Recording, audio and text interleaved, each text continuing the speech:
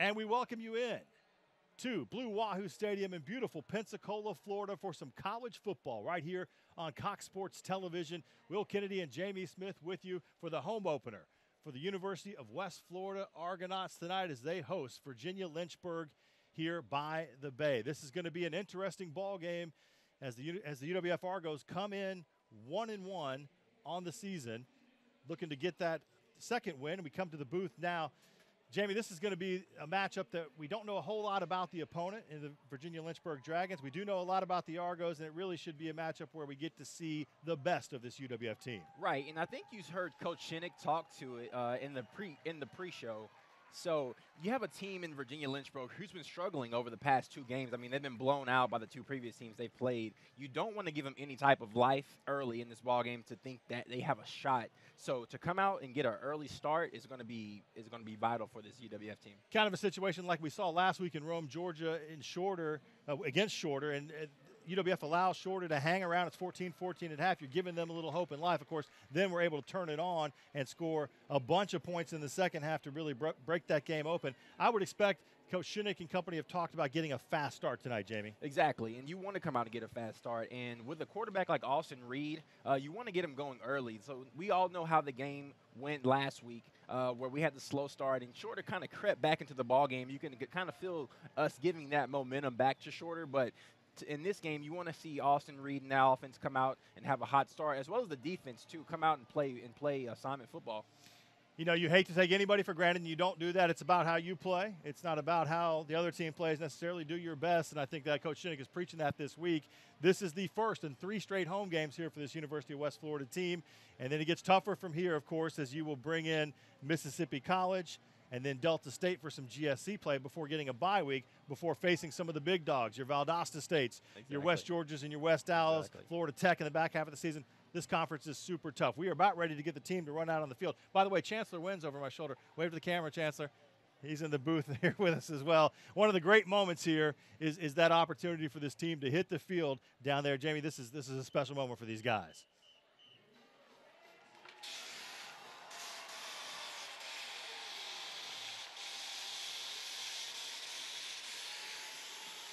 And the Argos take the field tonight. There you go, wearing the navy tops, the white pants with the white numbers on those blue tops and the white helmets. Good look for us tonight.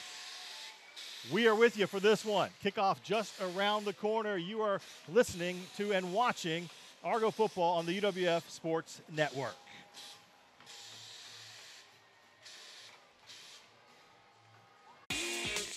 University of West Florida Argonaut football on YurView is brought to you by Visit Baton Rouge. It's not just the capital city, but the hub of all things Louisiana. And by Pan Air Federal Credit Union, enhancing lives through exceptional service, strength, and financial solutions. For more college and high school football coverage, check out yourview.com. What does Argo Spirit look like? Is it finding the perfect Argo outfit to show your team pride? Is it giving back while getting your pre-game grub? Or is it connecting with your community in the perfect spot? At Pan Air Federal Credit Union, it's being a proud sponsor of UWF Education, the Alumni Association, athletics, Pan Air Field, and having a spirit of communerosity. Learn more at panair.org/aboutus. On-site CT scan.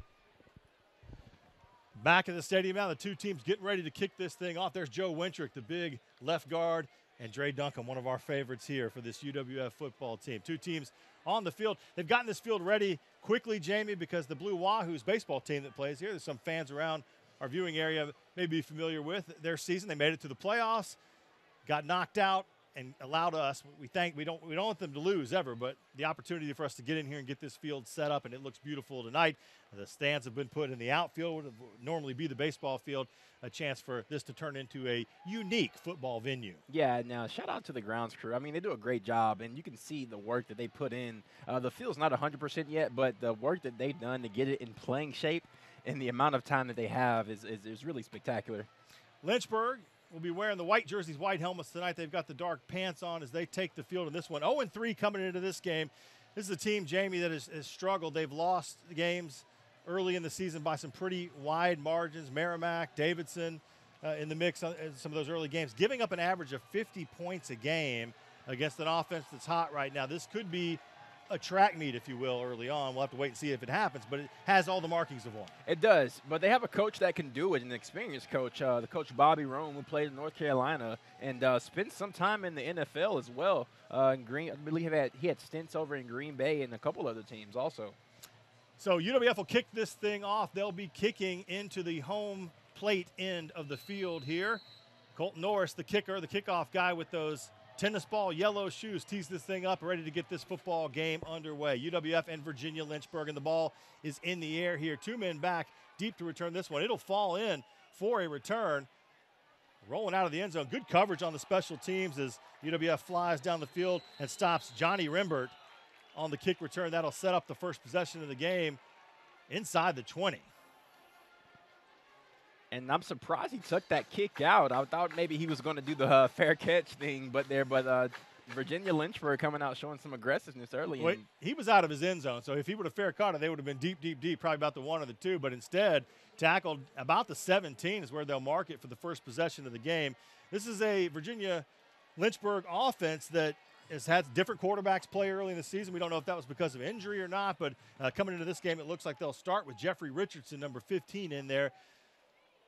Man moving before the play. No flag was thrown. 2 wideouts out to the left, and it's a quick throw out there to Rimbert. Rimbert is brought down quickly, so the guy who returned the kick takes the first pass of the game. A short gain on first down for the Dragons. Yeah, that time they get Rimbert on the outside on a little out route there. Quick pass, quick action there. Not a lot of yardage, maybe 4 on the play. Coach Shinnick was talking pregame. He does a chalk talk with some of the boosters, about an hour and a half before kickoff, and he was talking about this defense is starting to gel together. As there's the snap, a little bit high, a little handoff, a jet sweep, and the defense had him, but then he picks up a few extra yards. That's Joshua Gray from the receiver position carrying the football. Not quite to the first down as he gets knocked out of bounds about the 23-24 yard line. We take a look at the replay. That was a tough transition there as the snap was high. Oh, an opportunity there that just comes up a little bit short. If the defense could have made that play. Yeah, Sherrod Oliver makes him pay at the end of that run. Hard hit there. Third down here. A chance for this UWF defense to get off the field in this first possession if they can hold them. 3rd and about 3, just short of the 25-yard line. Low snap again. Another bad snap, but busted play. Rolling out. This ball's up in the air. He's got a receiver open down the side, but overthrown. So a hold for the defense. That had all the markings of a disaster if you're the Dragons. Somehow they come up with a punt instead of what could have been an interception, could have been a sack, could have been a fumble. Anything could happen. Yeah, and that's a great job, I want to point out, by Andre Duncombe. Andre Duncombe had a chance to go get the quarterback, Jeffrey Richardson, initially, but does a great job of tracking down the receiver who was basically playing that scramble drill with his quarterback, and Duncombe drops back in pressure. Now, this is old school. This is Braden Taylor back to punt number 61. Left footer, and the big fella, he's a lineman by trade who also punts and kicks, rips this one off, and here you go. Big return. Haven't seen one of these yet this year, but nice maneuvering to get out and get around the corner. And you know what? We've kind of talked about the different guys that can do this thing. That's Dimitri Birch, the wide receiver, bringing that kick back. And he's been dynamic in some of these first games, the potential to maybe take one to the house eventually. Yeah, we've seen Karan Ashley for majority of the time back there fielding those punts, but that time Birch gets his shot and puts the Argos in great field position to start this drive. They had the 2 guys back there, Ashley and Birch, and they'll get good field position here inside the 50 as they'll start this drive in Dragon territory at about the 45. Austin Reed in there. Anthony Johnson on his hip. Reed scrambles around. He's got a man down the seam. It's Tate Latillo, but instead the defender comes across and picks this one off. Heck of a play in the defensive backfield for the Dragons. And I know that is a throw that Austin Reed would love to have back. That is Marvin Grunshy with the INT. Yeah, had a wide man open there, and Taylor Teo just missed him. We're going to take a break. You're watching UWF football on the UWF Sports Network.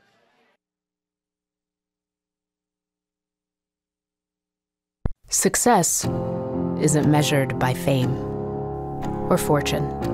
It's measured by time and the amount of times you influence others to be better, to transform something small into something spectacular. Success is measured by the impact you make.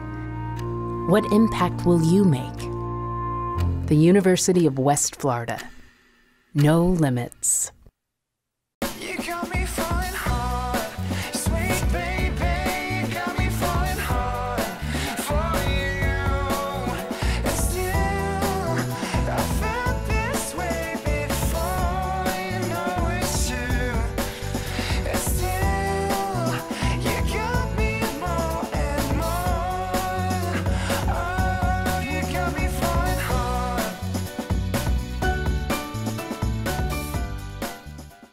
What does Argo Spirit look like? Is it finding the perfect Argo outfit to show your team pride? Is it giving back while getting your pre-game grub? Or is it connecting with your community in the perfect spot? At Penn Air Federal Credit Union, it's being a proud sponsor of UWF Education, the Alumni Association, athletics, Penn Air Field, and having a spirit of communerosity. Learn more at pennair.org/aboutus. Sandra, Back with you here at Blue Wahoo Stadium. We didn't even get a chance to set Jamie Smith, the UWF offense, and just that quick on the first play for them, an interception. So that'll set up the Dragons of Virginia Lynchburg just outside their own 10-yard line. We'll call it as good as a punt, although that's not what Pete Shinnick and company wanted. So back on offense for the Virginia Lynchburg Dragons.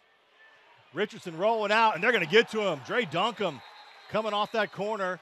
And that's something we haven't seen a lot of, that good pressure as helmets go flying and everything. Yeah, Dre Duncombe, just too much for his man right there on the boundary side. Does a great job of getting rid of the big guy, and his helmet comes off of the quarterback. He flew around that left tackle. It was an easy route for him to get around the big, you know what, I'm trying to find his number. That may be Dwayne Harris at left tackle, and he may be wearing a different number, but he got around him fast. And really the pocket was collapsing as everyone was coming to meet at the quarterback, the old let's meet at the quarterback rush.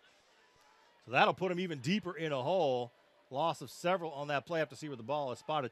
Again, unique venue here, and it's a personal foul called on the defense. That's going to hurt. After a great play, you get a personal foul at the end that's going to obviously keep the first down and move them out of the shadow of their own goal post. Yeah, that hurts there. I'm not sure who they called that on that time.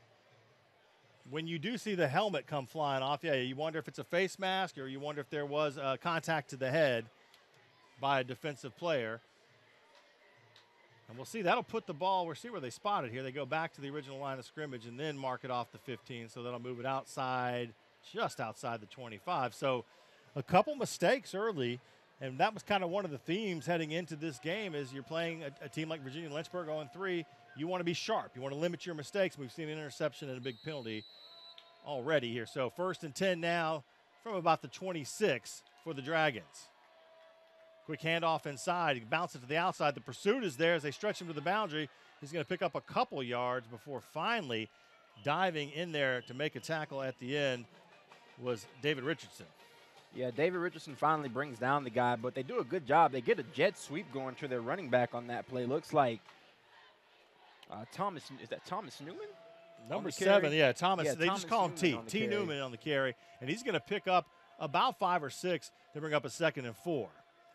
So full backfield here, 2 guys out wide to the right. Man goes in motion, and it's a little quick screen out to the outside. This play has some potential, but wow, coming to lay the hit is DeMarco Artis, big number 33. That's a good pursuit on that play. Yeah, that's a big size difference there. DeMarco Artis, he was probably well over 225 pounds, comes in and delivers a blow, lets him know who he is. Lays the lick. So a gain of 2 or 3 on the play. That's going to bring up 3rd and a long 1 or a short 2, depending on the spot. We'll call it 3rd and 2. Ball on the 34-yard line. Empty backfield. 3 receivers out to the left, 2 to the right. Another high snap. Time for the quarterback. Finally, he gets flushed out. He's got a receiver, but it's dropped. The throw was a little bit low. He had the man. He had probably a first down on the play. Rembert just can't make the grab. Yeah, he did a great job of scrambling to his left, buying time. Richardson, an athletic quarterback there, just not able to haul the ball in there for Rembert. If I'm Richardson, the quarterback for Virginia Lynchburg, I'm having a discussion with my center when we get over to the sideline. Yeah, there've been a couple fumbled snaps there. High snaps, low snaps, all the snaps have been in play. Braden Taylor back there again. to punt this thing away. The lefty gets this thing up. He kind of reminds me of Sebastian Janikowski size-wise. They're going to let this one bounce and then be down. Not the greatest of kicks, but another chance for this UWF offense is we'll keep it here. And they get a second chance. I'm sure Pete Shinnick and the other coaches, Caleb Nobles, have talked with Austin Reed over on the sideline about what he saw in that thing. He had Tate Latillo down that seam and just didn't quite get the ball far enough and allowed the defender to come in and pick that thing off. Yeah, on that interception, Tate Latillo was actually running the stop-and-go route, and he ran it to perfection. Reed just didn't see him in time and tried to force it in there late. And when you force it in there late, you usually have to pay for it. You see the numbers. Austin Reed had himself a week last week, threw for 364 yards and 4 touchdowns, ran for 2 as well, so 6 total touchdowns as we take the snap here. Reed rolling out to his left, and he finds a receiver down the field. It's going to be enough for a first down, something he does exceptionally well, and he finds one of the tight ends, Shakir Jackson, it looks like, with the nice catch. We don't see tight end catches often, Jamie. No, they don't use this tight end system often, but it looks like that was actually 88 Tate Latillo in on the catch. Oh, that was Tate. That was Tate. I couldn't quite see the number. Tate gets the catch, one of the favorite targets for Austin Reed. Something Austin does exceptionally well is roll to his left and throw back across the body. Very accurate. I think on the season you saw 61%, but last week threw for about 69% accuracy. This time he's got 3 receivers out to his right. Single back behind him is Anthony Johnson. So big first down to get this drive rolling after the interception on the first play for this offense from scrimmage. Johnson takes the handoff, a delayed draw. He's going to pick up some positive yardage, and then a shoestring tackle brings him down. And they run that misdirection play with Johnson. They like to do that, fake the defense to the left side there, and Johnson gets the ball coming back the other way. And he does a great job of picking up about 4 or 5 on that play before he's tripped up. Put that left foot in the ground, look for the hole, and go for it. This is a young man from Pace who played quite a bit in a 3-man rotation last year. He's really coming in. You can feel him getting into shape. He had an injury in the fall camp, but he looks good now. 2 receivers out to the left side, single on the right. Johnson gets the handoff again, and positive yardage again. Going to pick up another UWF first down. And they're continuing to feed him. Last week, Coach Shinnick said this is the first time we had a 100% healthy Anthony Johnson, and they're continuing to feed him this week. You want to see that. Want to get your running game on track, especially in a game like this. It's important. Coming up to make that tackle, number 18 jumping in the play, who's not on my roster. I see number 18, I look down, and I don't see a number 18 matching up. We'll have to work with this a little bit. There have been several different versions of the Lynchburg roster. We can't tell you that it's Austin Reed taking the snap, going to Johnson again on the same play we saw on first down. Johnson this time breaks to the outside. He's going to pick up the first down and then some. Kind of the first big gain run we've seen this season. We've been waiting for one of those, Jamie. Yeah, and Johnson gives you your first one there of this game. Does a great job of putting that foot in the ground on the misdirection play and makes the guy miss in space. And Johnson does the rest. Let's give props to Joe Wintrick, the left guard, number 61. Pulled on that play, and you saw him throw that lead block out in front that sprung that thing. Big gain on the play. It's going to move UWF into Virginia Lynchburg territory about the 20-yard line, so almost in the red zone. Here we go. Another running back checks into the game. This time it is Jaden Gardner taking the Argos inside the red zone on the first down carry. Yeah, and Jaden Gardner, the smaller back, but probably one of the more faster and more fast twitch muscle type of running backs that UWF has, runs it in there for a decent gain of about 4 or 5 on that play. Austin Reed, a redshirt freshman. He's out of the state of Florida.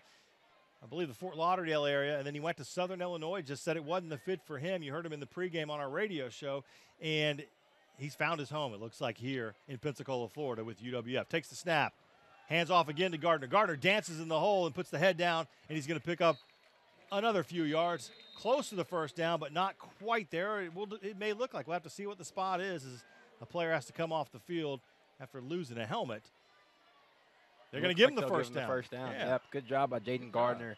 Does a great job of hiding behind those big old linemen. It looks like maybe Mike Dilla was leading the way on that one. Big Mike Dilla.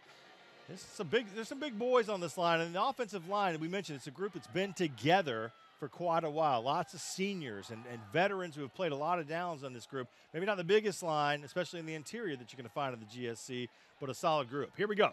First down.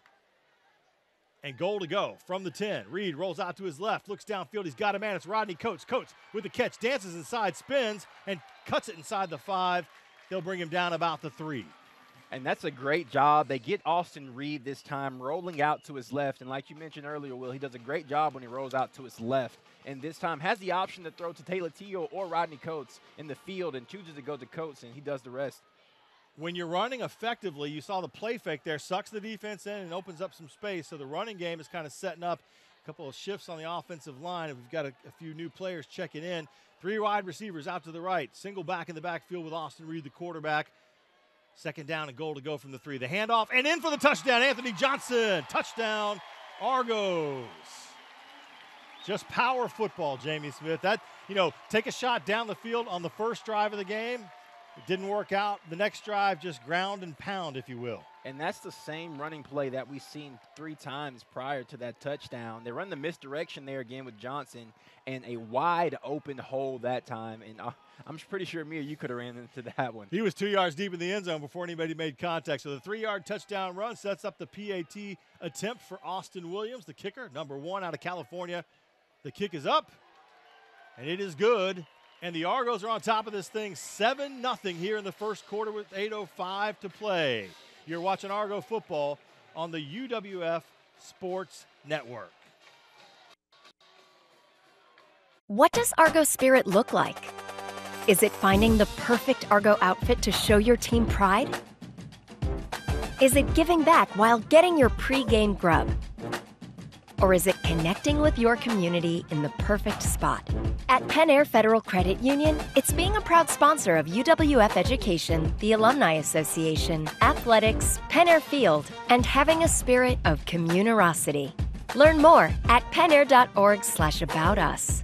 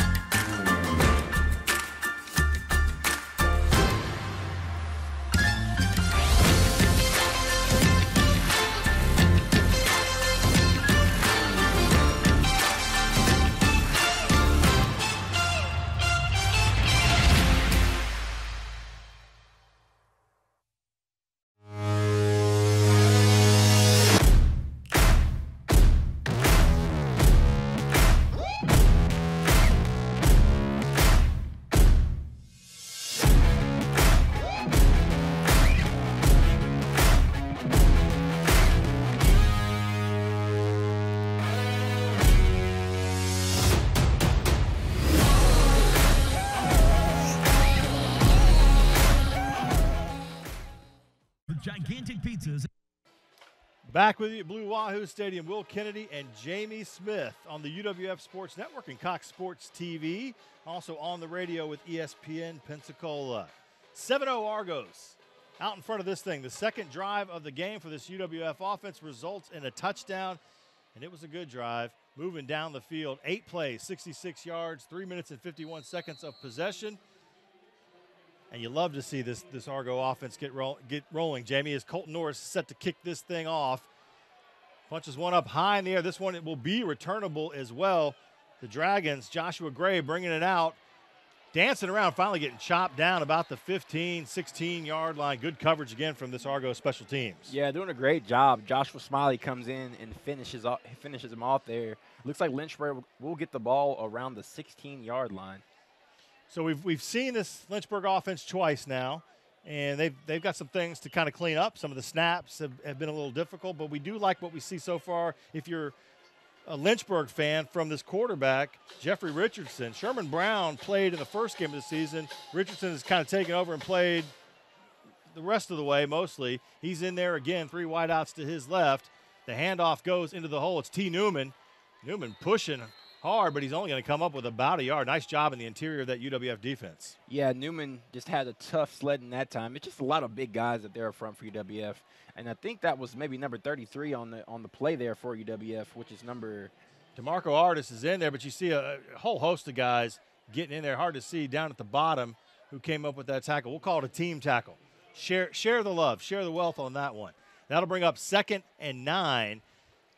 As this defense, you can feel the aggressiveness. They are really flowing to the football well. Another high snap, and this one will be whistled dead before it even starts. Yeah, it looks like a false start on the play for VUL. Aiden Sweat motioning back to his sideline that the penalty is going to be on Lynchburg. It is a false start. It'll back it up 5 yards. Jamie, Coach Shinnick was saying when he was talking to some fans in the Chalk Talk before the game that he's got some guys that sat out last year, redshirted. He's got a bunch of new guys, like artists that are in there, and and Ferguson, Chandler Ferguson. So you got about 9 guys on defense that really this is just their 3rd time playing together as a unit. And they're really starting to feel themselves and find their way. Right, and you can see them start to gel. Here we go. 2nd down now and 14. Richardson out of the gun. 3 receivers out to his left, and he steps up in the pocket. He's going to tuck this thing up and run, makes the defender miss, and finally is hit and brought down. And that was some nice dancing around before Trent Archie could get to him. Yeah, that was a decent little scramble job of Richardson there in the pocket. Goes downfield, goes through his progressions there, figures out there's no one there, and uses his feet to pick up about 6 on the play. DeMarco Artis is not going to like that film when he looks at it later, as he kind of got broke down. He wasn't right in the position to make the tackle, and Richardson made him look a little silly there. Single back, moving out quickly out of the backfield. Richardson's looking downfield. He's got a receiver. That's going to be enough for a first down. Flag is thrown on this play. Breaks the tackle. That is something we saw last week. And then down the field, finally, nope, not brought down. This one is going to go a long way for Saeed Sidibe. In fact, knocked out inside the 5, but like we said, there is a flag down back here about the 20-yard line. We'll have to see what the call is. Yeah, we do have a flag. You have to wonder if that's kind of one of those rub pick flags over here in as Joshua Smiley dropped in the coverage. The running back came out of the backfield in motion right at the snap and was kind of in that area. Yeah, illegal man downfield on that play. So one of the offensive linemen fired downfield before the throw was made. And that's the danger, Jamie, when you have a quarterback who's in motion all the time, as Richardson is, that your offensive lineman release before he's thrown the ball. Yeah, and you just have to be more disciplined as a line. And it's tough, like you mentioned, because the quarterback and Richardson is a very athletic guy, but you have to be disciplined enough to know when your quarterback is going to scramble or when he's going to pass the ball. I can tell you this, that UWF defensive coordinator Darian Newland is not going to be happy, though, with the tackling or lack thereof when that film is broken down later, despite the penalty on the play, because we saw that last week. Shorter had a long touchdown pass with a missed tackle that really cost the Argos in the first half. Yeah, I'm sure he'll have a couple strong words for those guys in film study next week. But, still time to make the film better. Still a lot of time in this ball game. It's a process. It's always a work in progress. There's always something to clean up if you're a football coach. That penalty super costly because it would have set up the Dragons inside the UWF 5. Instead, it backs them up, and you're looking at 3rd and 10 now from your own 16 or 15. 2 receivers out to each side, single back for Richardson. Takes the snap. No pressure. He's got a clean pocket and then completes a pass, but coming up to make a big hit. You do not want to see, if I'm a wide receiver, the last thing I want to see is that big a fella coming at me. Yeah, Andre Duncombe, he's dropping back in coverage initially. Well, look at Darrell Wilson get in on this, too, at the end. He kind of comes flying in right at the end of that play. Yeah, and big man Darrell Wilson about 335. But Duncombe does a great job of dropping back in coverage, settling in on that seam, so nowhere to go, and he basically sees the guy cross right in front of him. Gain of a 5 will force another punt. Dre Duncombe is really the heart and soul, the leader, the guy who's been here a long time with this defense. Here's the punt. Pressure comes. Taylor gets this thing away. It's going to bounce, and it'll end up being down. Really no chance for return. The Argos will have the ball again. 5 minutes to go here in the first quarter. We will take a break here on the UWF Sports Network as the Argos lead this one 7-0.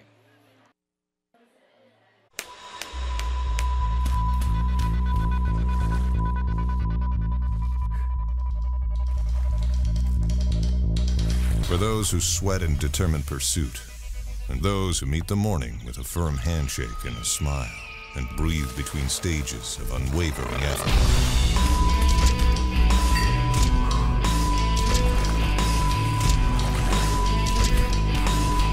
Andrews Institute, for those who move. Hey, who are you? Oh, hey, Jeff, I'm a car thief. What? I'm here to steal your car because, well, that's my job. What? What? What? What? What? What? What? It happens. So get all staked. I'd be better protected from mayhem, like me. Mayhem is everywhere, so get an Allstate agent. In Pensacola, call Melissa Keener. You can't stop it. That undeniable charge. So bright, so loud. It rips through the clutches of mediocrity. It breaks down walls. blazes past old ways of thinking. It's creativity, pure electric energy. What will you do with it? The University of West Florida. No limits. Guys Pizza on Davis Highway. This is We're back with you here. UWF football on Cox Sports TV. Look at the last drive. A nice mix of running, especially strong in that running game. Austin Reed not having to carry too much of the load here. That led to the 7-0 lead that we have, and here they are on offense again, and this time Reed to Latillo, and that does not happen every day. Tate Latillo just couldn't hang on to that thing. As Reed fired one in there, would have been close to a first down. Yeah, you don't see that. Tate Latillo, one of the more sure-handed receivers in this receiving core. Latillo's actually only 132 receptions, or actually only about a couple yards away from Antoine Griffin's all-time receiving record. Young program, those, you kind of can get records broken at a pretty quick clip. So this drive starts relatively deep in their own end for UWF, and an incompletion on first down brings up 2nd and 10. Throwing it on this drive to get things started. They go back to Latillo. Kind of juggles that one, but he does come up with the catch. Nice job getting some positive yardage right back there on 2nd down. Yeah, I like that. You go right back to the guy after he's dropped exactly. And you know Latillo's going to catch the next one. A sure-handed guy, just a quick in route there, a comeback route by Latillo, and he picks up about 6 on that play. 6 or 7. Looks like we're at 3rd and 3 officially on the scoreboard here. So that's what you got to do when you take that shot on first down. If it doesn't come up, you come back and get some positive yards. Very manageable down here. These group of receivers, you're going to see guys rotate in. And this is a set we haven't seen much of. Look, everybody bunched in near the line of scrimmage. Latillo goes in motion. Quick handoff to Johnson. Johnson finds some room, gets through the hole. He picks up the first down and then some. That could have been a touchdown with one more man missing. Yeah, great hole opened up. They get the eyes going. They have Latillo going in motion, fakes the jet sweep and gives Johnson the ball on the inside handoff. And Johnson, just an elusive back, is able to gain about 12 on that play. Yeah, gain of about 10 to 12. That's going to bring up a first down as the ball moves out near the 50-yard line. Spotted just a little bit short of the 50. So first down again. Argos on the move again. Single back in the backfield. Quick out to Coates. Coates makes a man miss. Shoestring tackle. Another helmet comes flying off, and then he's going to get dragged down from behind by a couple of dragging defenders, and a loss on the play. Got past the initial guy, couldn't get past the next 2 or 3. Yeah, just had a host of defenders from Lynchburg coming in. Was able to make the first guy missed, and just too many guys for Coates that time. Robert McMillian in number 26 on that tackle. And Coates disappointed with that one as he, if you can get past that first guy and get right upfield, you got a chance to make a play or two. Really impressed with this offensive line so far, running the football, but also with their ability to protect Austin Reed. We'll see if they move him out of the pocket again, as they've done a couple times early. Single back. Receivers out to each side. Reed with the handoff up the middle. Big hole. And dancing through and making something happen is Jervon Newton. So we've seen our 3rd running back in the game already. They each bring a little something different, Jamie. Exactly. And this time you get your first action of Jervon Newton tonight. This time they pull the tight end going with 11 personnel. They pull Jackson to open up a big hole for Newton, and he gains a first down for the Argos. Picks up that lost yardage and then some to move the ball to about the 40 of Virginia Lynchburg. So a gain of about 12 on the play, 12 to 13 for Jervon Newton. Newton stays in the game with Reed in the backfield. Receivers on each side of the formation. This time, Newton bounces to the outside, got some running room. He's going to pick up another first down. There is a flag down on the play, but you like his speed to the outside.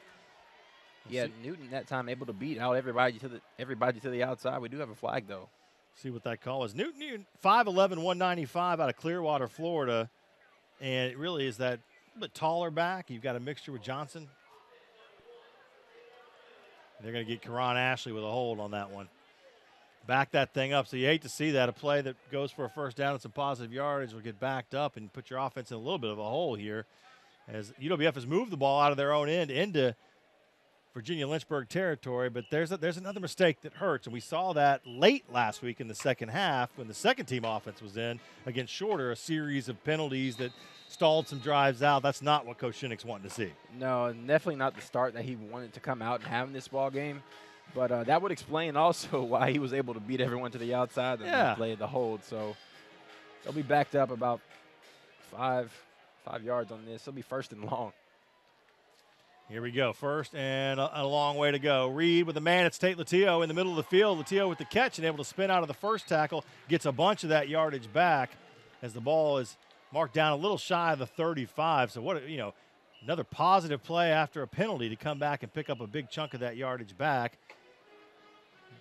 They're going to pick up probably 15 on that one, 15 to 16 yards. Yeah, he finds Latillo in that seam. Tate does a lot of damage in that slot position as a receiver, and it's tough for that nickelback, to recover a receiver like Latillo, and he makes Lynchburg pay on that play. Here we go. Second down now and about 6 or 7. Quick handoff inside. The hole closes quickly this time, but staying on his feet is Gardner and trying to dance through, but he's not going to get much. Host of guys in there from Lynchburg on that tackle. Grunchy's in there again, the man that had the interception on the first possession of this game for UWF. Yeah, just not a lot of running room that time for Gardner. One of the smaller backs, you would think he would be able to just hide behind those O-linemen, and he did up to a point, but just a lot of defenders for Lynchburg just enclosed. The size of this Lynchburg team is really across their defensive line. A couple big boys in there. And we'll see what happens here as they've rotated back in. It's Newton at running back again. 2 receivers out to Austin Reed's left. Short side, a single receiver. Reed steps up in the pocket and ends up missing Tate Latillo and throwing it into the ground. Not quite sure where that pass was supposed to go, but that's going to bring up a 4th down. Yeah, he had Kenneth Chanel, number 7, coming in motion in that slot receiver position. He gave a look to Chanel. I maybe thought he was going to go to him, but chooses to go to Latillo on that out route. Just not able to find him. This is going to bring a field goal attempt. Coach Pete Shinnick is going to bring out Austin Williams, and we're probably looking at 52. A 52-yard attempt for Williams, who missed a 41-yarder last week in his only field goal attempt of the season. We'll have to see how this one goes. And what a confidence booster this would be for Williams, who's been struggling so far in the season. 57, officially. The snap is good. The kick is up, and it's a little bit short, and there's going to be a return out of the end zone. This may have a chance to be a big play. It's Rembert, Johnny Rembert, number 1. And, yeah, he's going to dance out, take this ball across the 50 into UWF territory, or near the 50. He may have gotten just short. Wow, that kind of turns around. When you have that happen, when you try a 57-yarder, I think back to that Auburn-Alabama play in the Iron Bowl when Alabama tried that field goal, and it was returned all the way for a touchdown to win that game. You don't see that very often, but when you do and you get that opportunity and a man is back there under the goalpost and you look at it here, you're asking a field goal unit to try to cover basically a kick return. A recipe for disaster sometimes, Jamie. Right, yeah, we've seen that a couple years ago. You mentioned it with the kick 6, and Auburn was really celebrating that night, but Alabama could do nothing. Here we go, first down. Quick one out to the outside. It's going to pick up a couple yards before finally being forced out of bounds. So Lynchburg has, kind of dodged a couple bullets here early and in this game, 7-0 with about 20 seconds left here in the first quarter. And they're going to pick up a gain of about 2 on first down as T. Newman takes that ball for a short gain. Yeah, they continue to lean on Newman tonight as he's had about 8 carries. Bulk of the offensive work, yeah. Yeah, he's had a bunch of carries for Lynchburg tonight. Newman with 2 yards on that one. This one, there it is. There's the snap over the quarterback's head. This thing is going to be big trouble as it's finally fallen on back around the 25. So that, I don't know if that comes up as a sack, but that is not what you want to have happen. We'll take a break here as the quarter winds down. 7-0 is the score. You're watching UWF football on the UWF Sports Network. What does Argo Spirit look like? Is it finding the perfect Argo outfit to show your team pride? Is it giving back while getting your pre-game grub? Or is it connecting with your community in the perfect spot? At Penn Air Federal Credit Union, it's being a proud sponsor of UWF Education, the Alumni Association, athletics, Penn Air Field, and having a spirit of communerosity. Learn more at pennair.org/aboutus. Look at that. 5 glorious inches of Whataburger. Fresh 100% beef stacked high with melted cheese and fresh cut veggies. But what if it's too much fresh beef? Stacked too high with too much melted cheese and too many fresh cut veggies? Well, we have a 4-inch burger like a lot of other places. We just call it a junior. Good thing there's a burger made just for you. Good thing there's Whataburger. You got me falling hard, sweet baby, got me falling hard for you. And still, I felt this way before, you know it's true.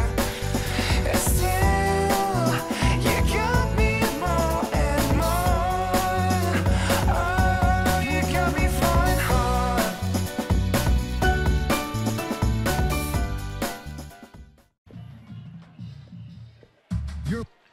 We're back here at Blue Wahoo Stadium in Pensacola, Florida. Will Kennedy and Jamie Smith with you on Cox Sports TV and the UWF Sports Network. 7-0 game here as we start the second quarter. And Jamie, this has been not the start you probably want if you're Coach Shinnick and company. You'd like to be a little further ahead. Well, you just want to have a faster start, and you know what kind of team you are, but you know what kind of team Virginia Lynchburg is as well. But you just want to, and we said it at the beginning of the show, you just want to, it's how we play, not who we play. Mistakes. We've seen a missed field goal from a 57-yard attempt. We've seen some penalties thrown in and an interception on the first drive, which really was a shot down the field. Austin Reed would love to have that throw back again. But here we go to start the second quarter. In a hole, 3rd and 26 for Lynchburg. Richardson drops back and just chunks one up in the air on a screenplay. That could have been a disaster, and the ball does come out at the end. It's a fumble. Couldn't see who came up with it there, but there's also Laundry back on the field as well. Looked like number 10 for UWF. Demarie Givens coming up with that. I'm even surprised the Lynchburg receiver came down with that ball. It looked like Let's see this Richardson thing. Just That's a it jump up ball. there. That's just a jump ball. Remember, got it, and then he lost it. I don't know. Was it punched out from behind? Dre may have gotten in there. Duncan may have gotten in there and popped that thing loose. Yeah, heck of a catch by Lynchburg to even come down with that ball. So the penalty is on Lynchburg. It is declined, so you get a turnover. So somebody, if you haven't seen this before, it's going on the sideline now down below us. There is a turnover shield in Argo colors. Jason and the Argonauts, if you're not familiar with the University of West Florida and where the Argy mascot and the Argonaut mascot comes from. So, those explorers had a shield. They were kind of Greek warriors. And so if you get a turnover, you get to sign that shield and you get to hold it up. Everybody's doing something now, right, Jamie? Yeah, turnover chains, all this stuff. Yeah, you can credit Miami down there and starting that whole trend with the turnover chain. So the missed field goal and the big return does not hurt the Argos. They will take over and get the football right back in the Virginia Lynchburg end of the field here. Reed back to pass. Looking downfield. He's got a man open that's underthrown, but breaking back on the ball and making the catch is Quentin Randolph. Q fighting with the defender, but he had already made the catch as he throws the ball up in the air. Q gets excited, by the way. Yeah, Q's Quentin a very Randolph. energetic player and does a great job in adjusting his body to come back to the ball. Reed, that ball is a little underthrown, but Randolph, a very athletic guy, is able to do the things he does and come back and make a great catch. Quentin had that big 51-yard touchdown last week, and they come up with a huge one here, so that'll set up inside the Virginia Lynchburg 10-yard line. Back in the red zone, 3 receivers out to the right. It's a handoff, and in for the touchdown. Touchdown Argos. Making it look easy is Jaden Gardner on the 8-yard touchdown run. And that's going to be Gardner's first touchdown of the year. Like I mentioned earlier, the more faster backs, and he just beats everyone to the end zone here on the outside. Does a great job, and Gardner in for the score. This offensive line has really done a heck of a job here early in this game, opening up that running game. So the Argos make quick work of this drive. 2 plays, and you're in for a touchdown. Williams on for the PAT down in the bay end. We'll see if this ball ends up in the water. It's over the net. That may be. If you're in a kayak out there, please bring that back. Or maybe you get to keep it. I'm not quite sure what the rules are. But whatever the rules are, the Argos now lead 14-0 after the quick strike touchdown. Jamie, that's what you want to see. Yeah, I mean, a great job coming back. Offense, strong drive. Was able to come down the field, had an explosive play in the Quentin Randolph catch, and Gardner puts the exclamation point on the end of the drive. Yeah, when you do drive summaries, it's easy to do that one because it's long play and a short touchdown run, and there you are. You're right back in it again with a touchdown. So, this game is 14-0, and you certainly feel like the Argos are in control of this thing. There are those things that we've been talking about through the broadcast that you want to clean up, whether it's penalties, turnovers, or just some of the mistakes that you're making.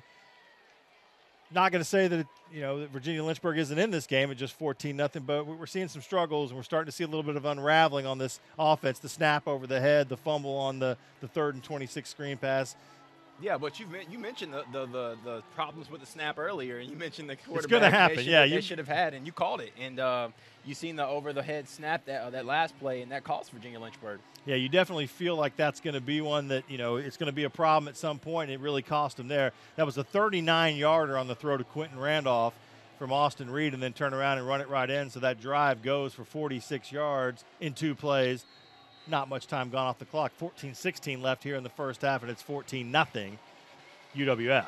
Colton Norris on to kick this thing.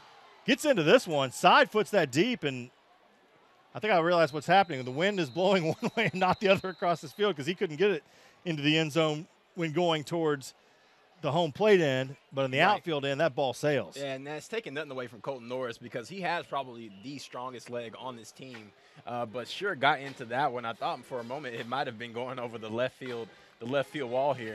Into the bay. You know what? And if I'm Austin Reed, the quarterback, I'm going to go back and look at that and say I was throwing into the wind on that first throw of the game for the interception. So the Argos, really, you see it on the screen, 75 yards rushing in just basically a quarter and some change and 2 touchdowns on the ground. This is that ground game you've been wanting to see. Here's Virginia Lynchburg starting from their own 25-yard line, first down, as they've got receivers out to each side. It's a quick screen pass to T. Newman, but not much going there. Some Argos are in on that play. That's what you want to see. There you see big Josh Smiley flowing to the football, getting in on that tackle as well. And also in on that play looked like Gail Laurent. Yeah, and their Argos are starting in that 3-4 defense, that base defense, as they usually do. And with the athletes that they have, they can just swarm to the football. And you see Smiley and Laurent in on that tackle. Linebacker pursuit, crucial on a play like that. They make it happen. That brings up 2nd and 8 or 7, depending. And look, scrambling around, nowhere to go. Richardson is rolling. He finally finds a man. That was just a fire drill. Escaping a tackle, and that's, one of the areas you want to clean up is Sherrod Oliver just can't bring down the receiver there. Finally forced out of bounds. It's Rembert again. I got to imagine, Jamie, that some of these Virginia Lynchburg players are going to get tired because we're really seeing the same guys on the football, whether it's Newman, Rembert, and Richardson every play. Right, and this is just a scramble drill like you mentioned, Will. And Rembert is able to make Oliver miss in the first tackle, but just comes up a little bit short. It'll bring up 3rd and 2. 3rd and 2, a chance to extend the drive or to get off the field, depending. Here comes the pressure. Quick out there, but it's not going to be caught as he was trying to throw out into the flat, and that's going to bring up the 4th down. Good job of bringing the pressure. Coach Darian Doolin dialing up some pressure right there, and it forces the change of possession. So we'll see another punt. See the big fella come on and kick this thing again. Yeah, Richardson, when you're scrambling around and you try to throw the ball back across the other side of the field, if your feet aren't set, you just can't get enough on it. Yeah, and great job by Coach Doolin that time. He says we're going to bring pressure to Richardson instead of just dropping back in coverage, and Richardson just not able to get his feet set on that throw. Rayshawn Gaines just couldn't come up with that one there. Cannot hear the official here. They're resetting the clock, I think. That's going to force the punt. Give an opportunity. This may be one you get a chance to return if you're the University of West Florida. Karan Ashley is out there, as is Kenneth Chanel back to take this punt. The ball comes Chanel's way, end over end. Good kick, and it's going to angle out of bounds and set UWF at about their own 30 for their next possession. You are watching Argo football here on the UWF Sports Network.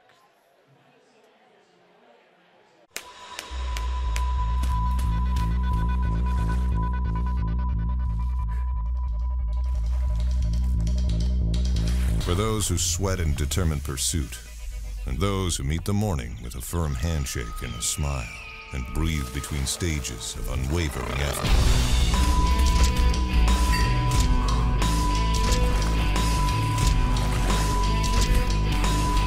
Andrews Institute, for those who move. What's even better than going to a UWF football game? Going with all your friends. Decks are available for groups between 25 and 200 people. All group decks come with a UWF football game ticket, food, and soft drinks. It's great for company outings, group functions, birthday parties, and youth groups. Prices start as low as $25 per person. Call 850-474-2746 for more information or to book your deck today. Hey, who are you? Oh, hey, Jeff, I'm a car thief. What? I'm here to steal your car because, well, that's my job. What? What? What? What? What? What? What? It happens. So get all state. I'd be better protected from mayhem, like me. Mayhem is everywhere, so get an Allstate agent. In Pensacola, call Melissa Keener.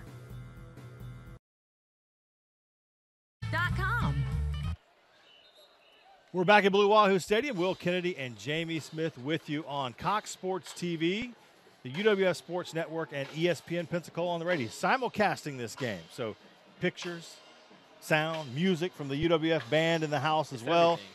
We got 12:59 left to play here in the first quarter of this one. The Argos back on offense. Really impressed with the running game so far. Anthony Johnson has done a heck of a job. 5 carries for 47 yards here. Yeah, really leaning on that running game early. We'll see if they continue to go with it. Johnson is the single back in this 11 personnel. Johnson dancing through another hole, picking up another positive gain on first down. And really, when you can move the ball 4 or 5 yards on first down and set yourself up like this, just opens up the play calling for Coach Pete Shinnick. Exactly, and you're right. It all goes off of that running game. And in the past, when the running game has really been one-dimensional, and you can remember when Chris Schwartz was here, they could really just load up the box. But now that you have so much and so many athletes, it's just a variety of things you can do. This drive started on the 30. They give Johnson 4 on that carry, so second now and 6. Johnson the single back. 2 receivers out to the right on the far side of the field, and Reed's got one of them.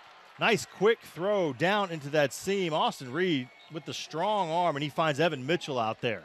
Evan Mitchell does a great job. They run a combination route over there, and Mitchell runs an in route, and Reed finds him on time. Great throw, and that'll pick up the first down for the offense. That'll move the sticks, and we've seen quite a bit of that. And they just look at that, comfortable in the pocket, plenty of time, throw a little high, but the big fellow, Evan Mitchell, goes up and gets that thing. That is the benefit of having some large receivers. Mitchell is 6'2", 185 out of Fort Walton Beach. So the ball out near the 50 now. 16-yard completion on that one. Another run inside, another positive gain on first down. Moving the ball forward as the Argos are on the prowl again. And they continue to lean heavy on that run. Another inside handoff, and we continue to see UWF run after run. This is probably the most I've seen them run the ball in any game in the past couple of years. This is, Pete Shinnick is an offensive kind of coach, offensive mastermind, if you will. Loves the passing game, loves to get lots of guys out and throw to a lot of different receivers. I think we're seeing a little bit of Coach Steve Saunier, the offensive line coach, of his philosophy mixing in here. Here we go, 3 receivers out to the left of this formation. Johnson is the running back in the backfield. Another delayed handoff inside. Johnson dances through, and he's going to pick up another first down on that carry.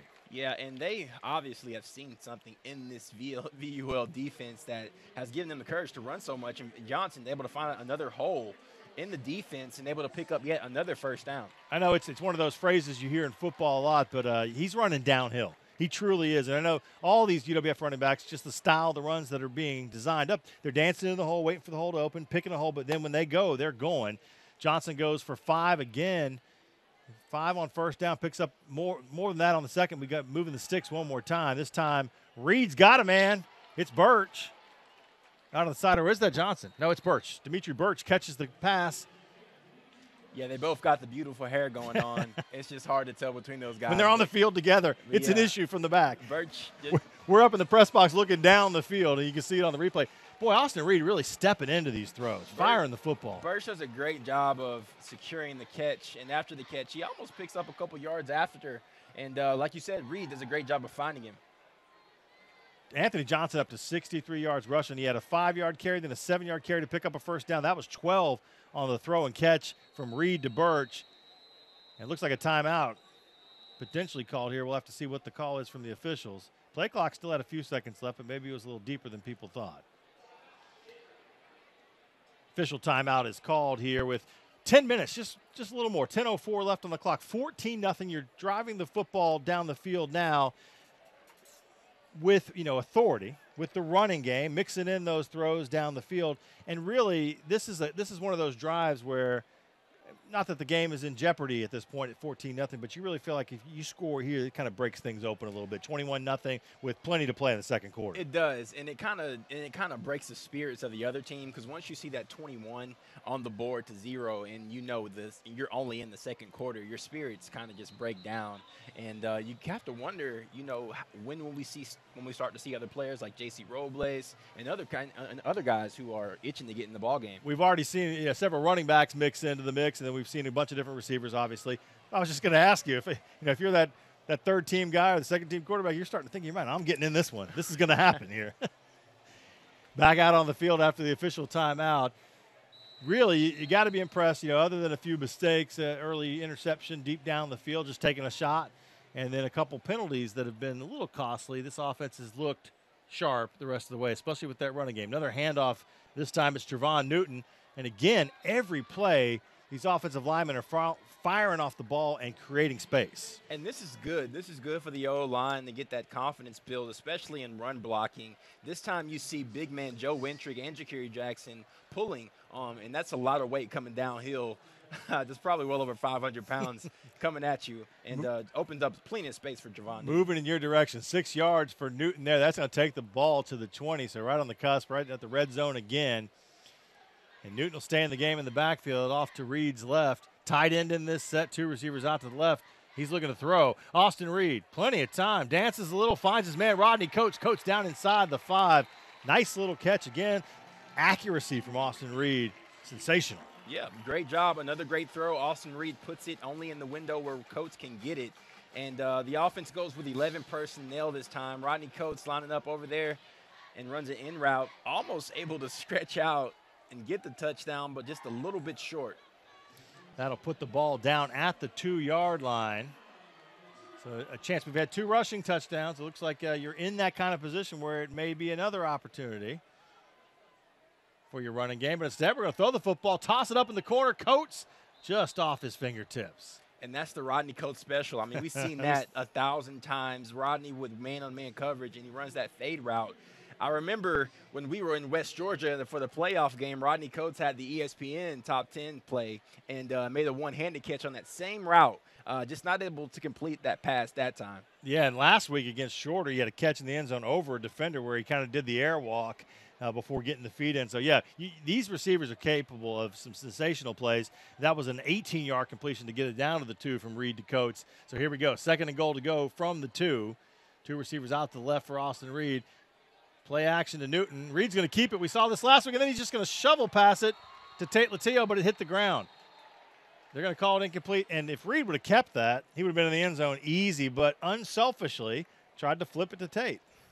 Yeah, and we know Reed can get in the end zone, a big body quarterback. We saw him truck a guy last week from Shorter. I thought it was about to happen again. And I did. He had numbers on the outside, but at the last second decided to try the flip pass to Tate Latillo, just a little bit short. Yeah, actually a smart play. He had pulled the defensive back up, and it just went right through Tate's hands. Tough to catch the ball sometimes when it's not a spiral and it's kind of been floated. It's almost like a knuckleball in baseball. Here we go. 3rd and goal to go from the 2. Snap back to Reed. Reed, plenty of times, got a receiver. Easy money to Rodney Coates. Touchdown, Argos. They made it look so simple. And just a simple slant route there by Coates, and he's celebrating with his teammates. And Coates, another sure-handed receiver in this receiving core. And Austin Reed, another accurate ball down there in the red zone. And another touchdown drive for the Argos brings the score to 20-0. Austin Williams on for another PAT in the bay end of the stadium here. Chance to go up 21-0. Special teams unit on. Dawson Hamlin, the punter, is the holder. We got an offsides, so we'll have to bring that thing back and tee that up again. Oh, that's a football in the water on a penalty. Who's paying for that one? Yeah, that was a clear jump by the defensive line trying to get an angle in on that ball. So here's the question. You just decline it and kick it again? Yeah, you hope those footballs don't cost as much as the NFL. I remember Cam Newton a couple years ago was giving out footballs to the little kids and was paying, I believe, upwards of $1,000 per NFL football. So those guys make some money. Yeah. We don't have that kind of scratch laying around. No, not like that. Another attempt at it.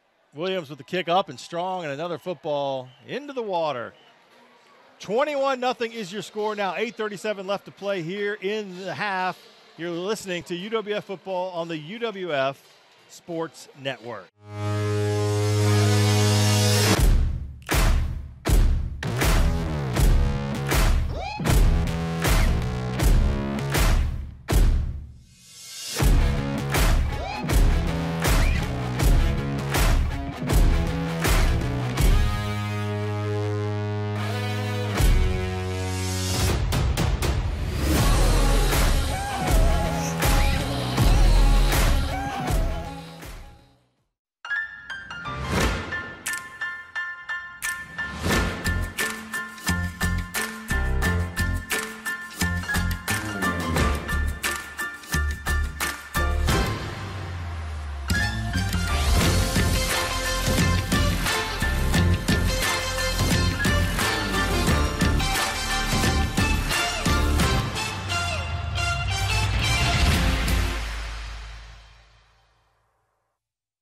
What does Argo spirit look like?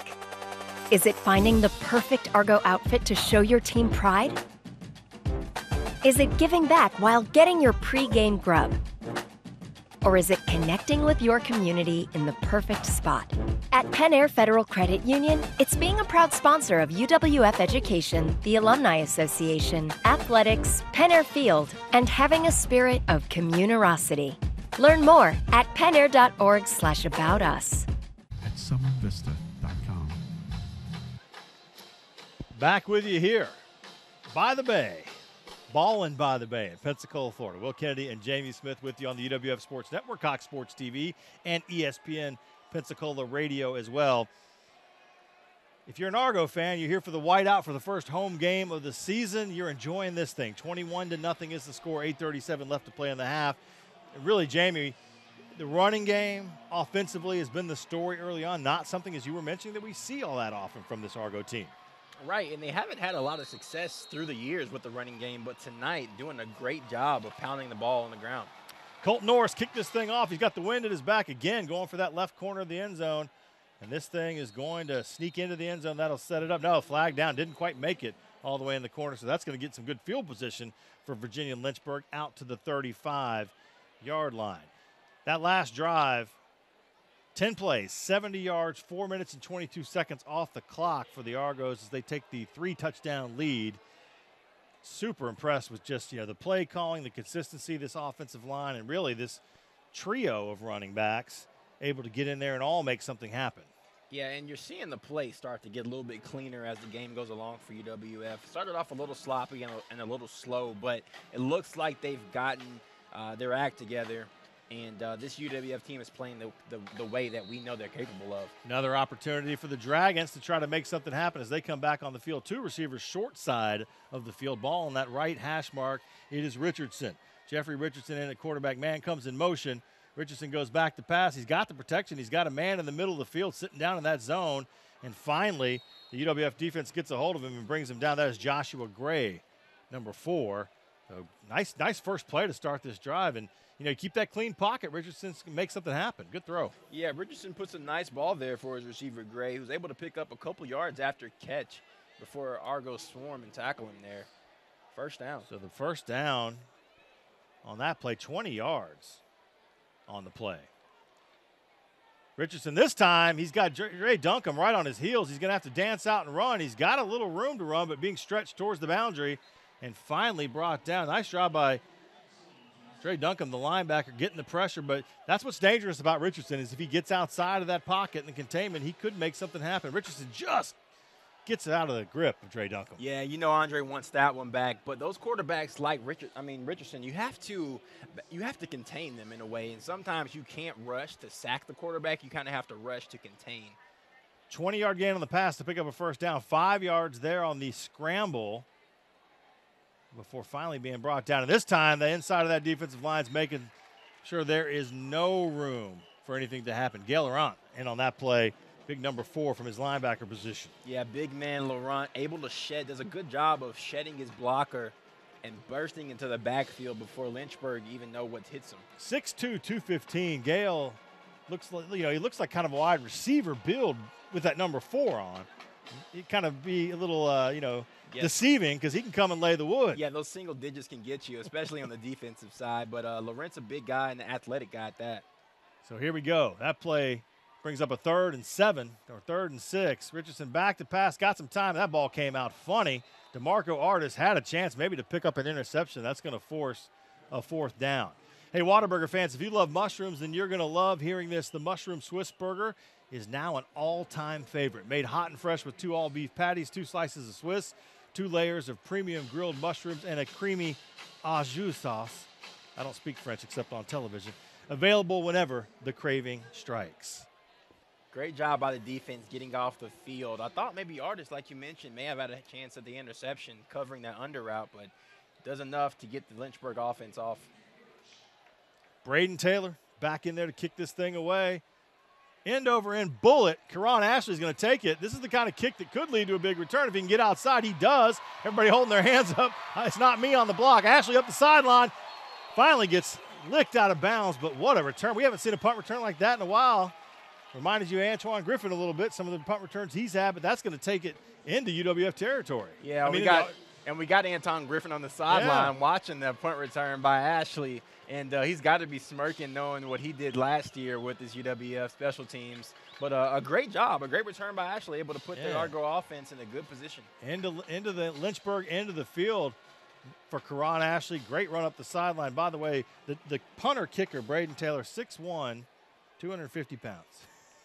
Big fella. Oh, Ashley will take that. On that punt return, he'll feel good about that. Yeah, those feel a little better after you come up with that kind of gain. Reed back in there again. Rolling out. Got a man downfield. Got the completion. Dancing away. It's Coates making some people miss before he is finally dragged down. It looks like we got a flag at the end of that play. Maybe a face mask. Yeah, as it looked Coates' like helmet came off. As he was dancing away, yeah, maybe somebody got up high on that tackle. We'll see. They may tack some yards onto the play here.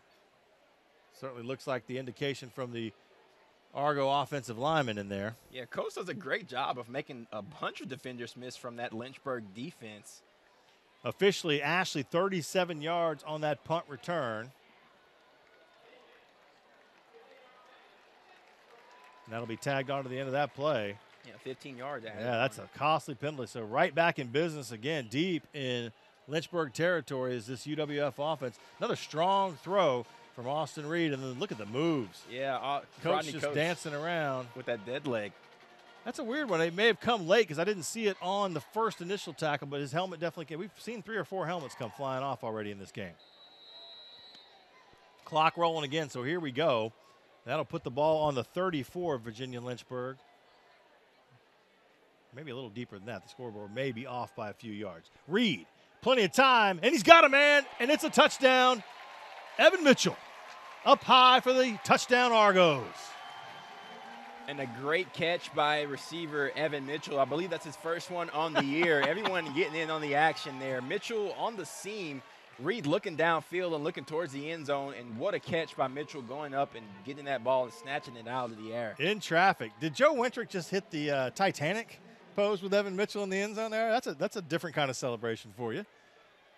I'm sure he's strong enough to pick up Mitchell. Joe Wintrick, a very big guy. Love to see the teammates get together and celebrate a touchdown, and all these receivers do that. Austin Williams on for the point after. It is up, and it is good. Argos adding on to that lead as they make it happen again. Right into the end zone for another touchdown. 28-0 now, just under 6 to play here in the second half of this ball game. Love to see this. So another drive after the big punt return gets you into that scoring territory. And then this offense, Jamie, clinically efficient. And they have been, and you've seen it. I mean, they looked good on the ground, and they looked like a balance. So I think a balance is a better word to describe this offense right now. And once that ground game gets going, and once that opens up for you, it's just a great job of Austin Reed taking advantage of it. Well, why are we making the cheerleader do the push-ups? You got to have someone to hold the board. Usually it's the ROTC guys doing the push. She probably said, I'm gonna pound these out. Let me get these 28 in here real quick. Running out of steam at some point. Love to see it. The crowd cheering her on. Very nice. You see the white pom-poms in the crowd tonight. Whiteout crowd. Bulk of the people in Blue Wahoo Stadium wearing the white T-shirts tonight. And a good crowd for the home crowd. First home game of the season. You are listening to UWF football on ESPN Pensacola, 1330 AM, 99.1 FM, WEBY Milton, Pensacola, and watching on Cox Sports TV and Your TV on the UWF Sports Network. Set to kick this thing off again, Colton Norris. He's getting some work in here in this first half. Kicks it deep down the field. This one is going to hit inbounds, and there's a chance to be returned. It is Rimbert, Johnny Rimbert again, dancing around before he is finally dragged down from behind. Getting in on that play is Demarie Givens on the special teams coverage. Yeah, Givens, like a missile, just came in and darted at Rimbert's ankles are there. Quick takeout, and Lynchburg will start deep in their own territory. So we're waiting to see, eventually, is it the next possession that J.C. Robles gets into the game? Do you wait till the second half?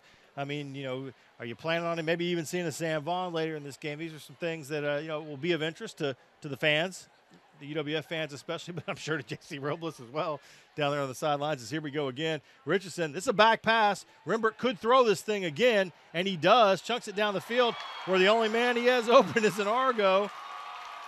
Picking this thing off with a chance to return all the way to the house. In for the touchdown. You love to see that kind of play happen. That is T.J. Williams on the interception and the touchdown return. A pick six. Come on over and sign that turnover shield, my man. And Williams is going to make the cheerleaders do a couple more push-ups here, but great job just sitting back in coverage, not fooled by the trick play. Williams, pick six. Argos up. Jamie, this is we talked about it in the pregame on the radio, that Henry Montgomery, who normally starts back there in that defensive backfield, is out tonight in the concussion protocol. So this is a chance for a guy like T.J. Williams to get some time at safety.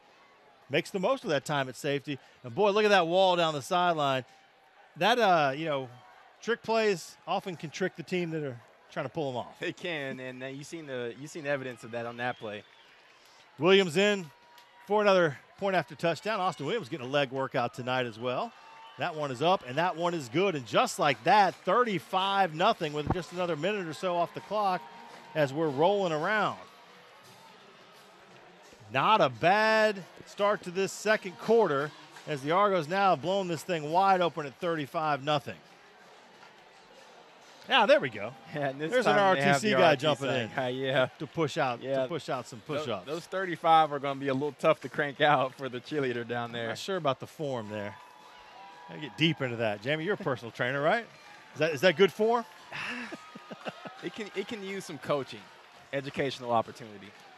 So the offense won't even get a chance to get on the field here. The defense will go right back out after the interception, the interception return for a touchdown, the pick six, and then the point after touchdown makes it 35-0. 5:39 left to play here in the first half of this one.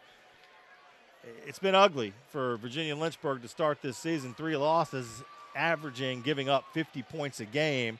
West Florida and the Argos well on that kind of pace tonight at 35-0 here with still significant time to play in this first half. Will Kennedy, Jamie Smith with you from Pensacola, Florida here. Looking at another kickoff for Colton Norris. He just was out there booting the ball down the field. Yeah, he's going to have to ice that leg down tonight. He's getting the workout, him and Austin Williams. Brian Henry with Athletic Communications at the University of West Florida tells me that is the 7th all-time pick six in UWF program history. So 7 in just 4 seasons. Or 3 and some change. Here we go. Kick return, wrestled down. Johnny Rembert's finally taken down about the 20-yard line. It's got to be tough, Jamie, for Virginia Lynchburg, for some of these guys early in the season, the 4th game of the year, to be on the wrong end of the score this often. And, it's difficult. It's difficult to keep your intensity up and to keep on playing, I'm sure. Yeah, and it's tough to keep your guys motivated like that. But with a startup program like this who just is in the process of recreating their football program, it's tough, but you have to go through this process, and there is light at the end of the tunnel. So Lynchburg back on offense, trying to get the taste out of their mouth from that last possession. This one running right in the middle of that big defensive line. You're going to see Gail Laurent and some other big bodies jumping in there. T.J. Kelly in on the tackle as well. And those linebackers still continue to be aggressive as TJ Kelly and Laurent, we've called his name a bunch tonight, continuing to swarm. Looks like Andrew Wilcox, big 96, is in the game as well. So you're going to start seeing some guys come in off the depth chart that aren't on your too deep. Quick catch there, quick catch and throw on 2nd and 11 is going to move the ball down the field forward a little bit. Yeah, that time brought down by cornerback David Richardson. Virginia Lynchburg gets a guy working the seam there. Looks like that is going to be number 8 for the Lynchburg offense, Daryl Hairston. Virginia Lynchburg right again at the line of scrimmage, 3rd and 2. Sidecar back in the backfield. There it is. Nice throw and catch on that play. You see Lynchburg, they've got the potential, Jamie, as Johnny Rembert comes down with that one from Richardson. They got the potential to make some plays happen. You just have too many misfires in the mix. You try a trick play, you got a snap over the head. You just can't stay consistent. Yeah, and Lynchburg has athletes, but those penalties and the mistakes, like you mentioned, will kill you. They pick up the first down on that throw and catch, complete for 9 yards to Sadebe. Come back with a run on first down. They're going to get a couple yards there. You know, this UWF defense is, defenses around the world, universally, they want to keep a clean sheet. They want to keep that goose egg up on the scoreboard if you can. So they'll be eager no matter who's in the game. This Argo defensive squad to keep that 0 up there. Right, as long as you keep the 0, just continue to do your job. I'm sure everyone will be happy. And this time they go with the inside handoff again to the running back, Newman. Just nowhere to go on that play, maybe a gain of 2. That big D line just stuffs those running lanes, and it's just tough for the Newman to get going there. Look at that. I mean, you swarm into the football at this point. All the blue jerseys for this Argo defense, and it's like, a school of sharks, Jamie, when they're feeding. They all want to get to that football. Here you go. 3rd down. Richardson's got a man down the sideline. Good coverage over there. Flying into that play was Marcus Clayton. No flags are down. Rembert was the intended target. That'll bring up another 4th down and force another punt. And if you examine the play, they have Rembert running a go route, and Marcus Clayton is initially beat, but we've seen Marcus Clayton, who does a lot of things in special teams and has speed, is able to make that ground back up and force a tough catch, and Rembert not able to haul it in.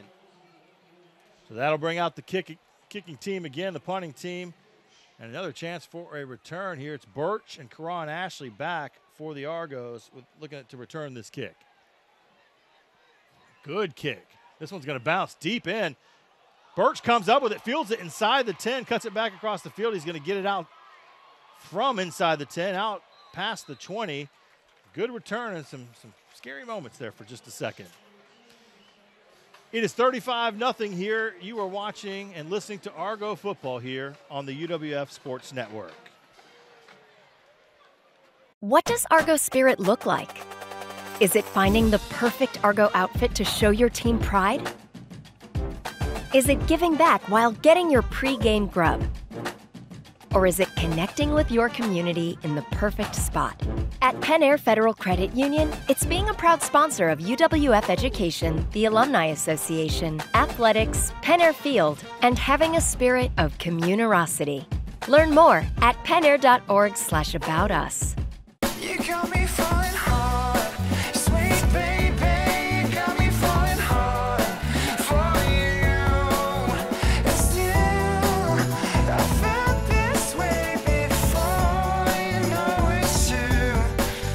It's you, you got me more and more. Oh, you got me falling hard.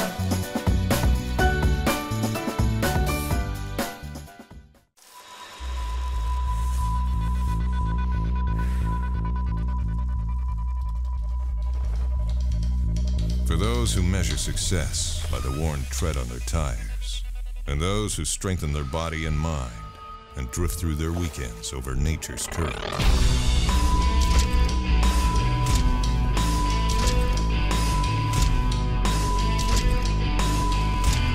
Andrews Institute, for those who move.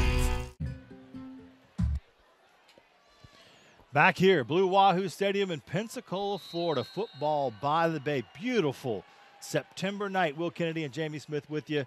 Argos leading this one 35-0 back on offense against Virginia Lynchburg. Quick throw out from Austin Reed to Tate Latillo. Makes the catch, dances a few yards upfield, and it's another first down for UWF. Yeah, and Reed had 4 receivers out wide that time. Latillo runs an out-breaking route in the flat, just able to find him on an easy flat route, and Latillo able to make a couple guys miss on that play and picks up another first down for this offense who just continues to move the ball.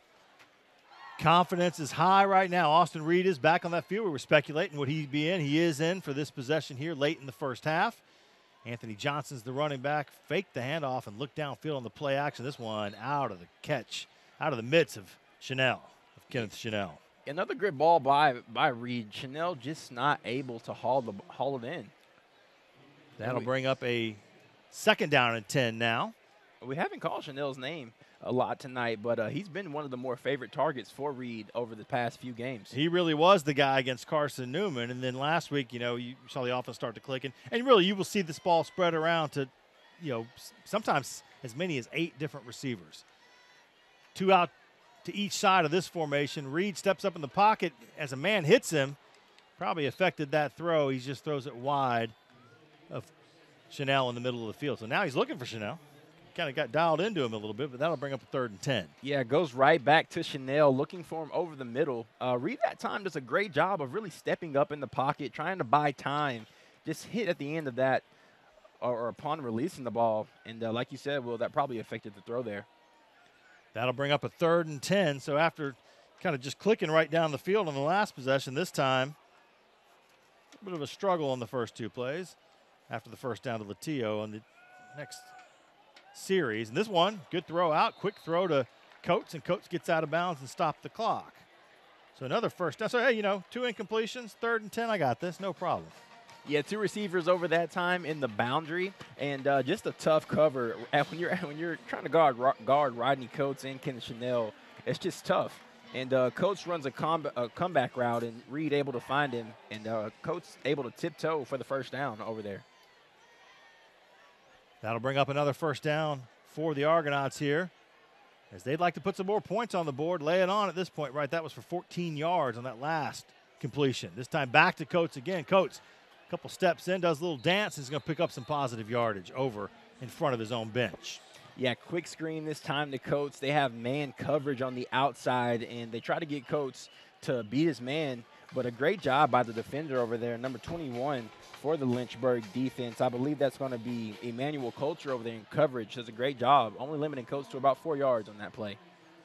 Dimitri Birch into the game with Latillo and Karan Ashley out wide to the right. Coates' short side single wide receiver. It's Anthony Johnson, the running back, in with Austin Reed in the backfield.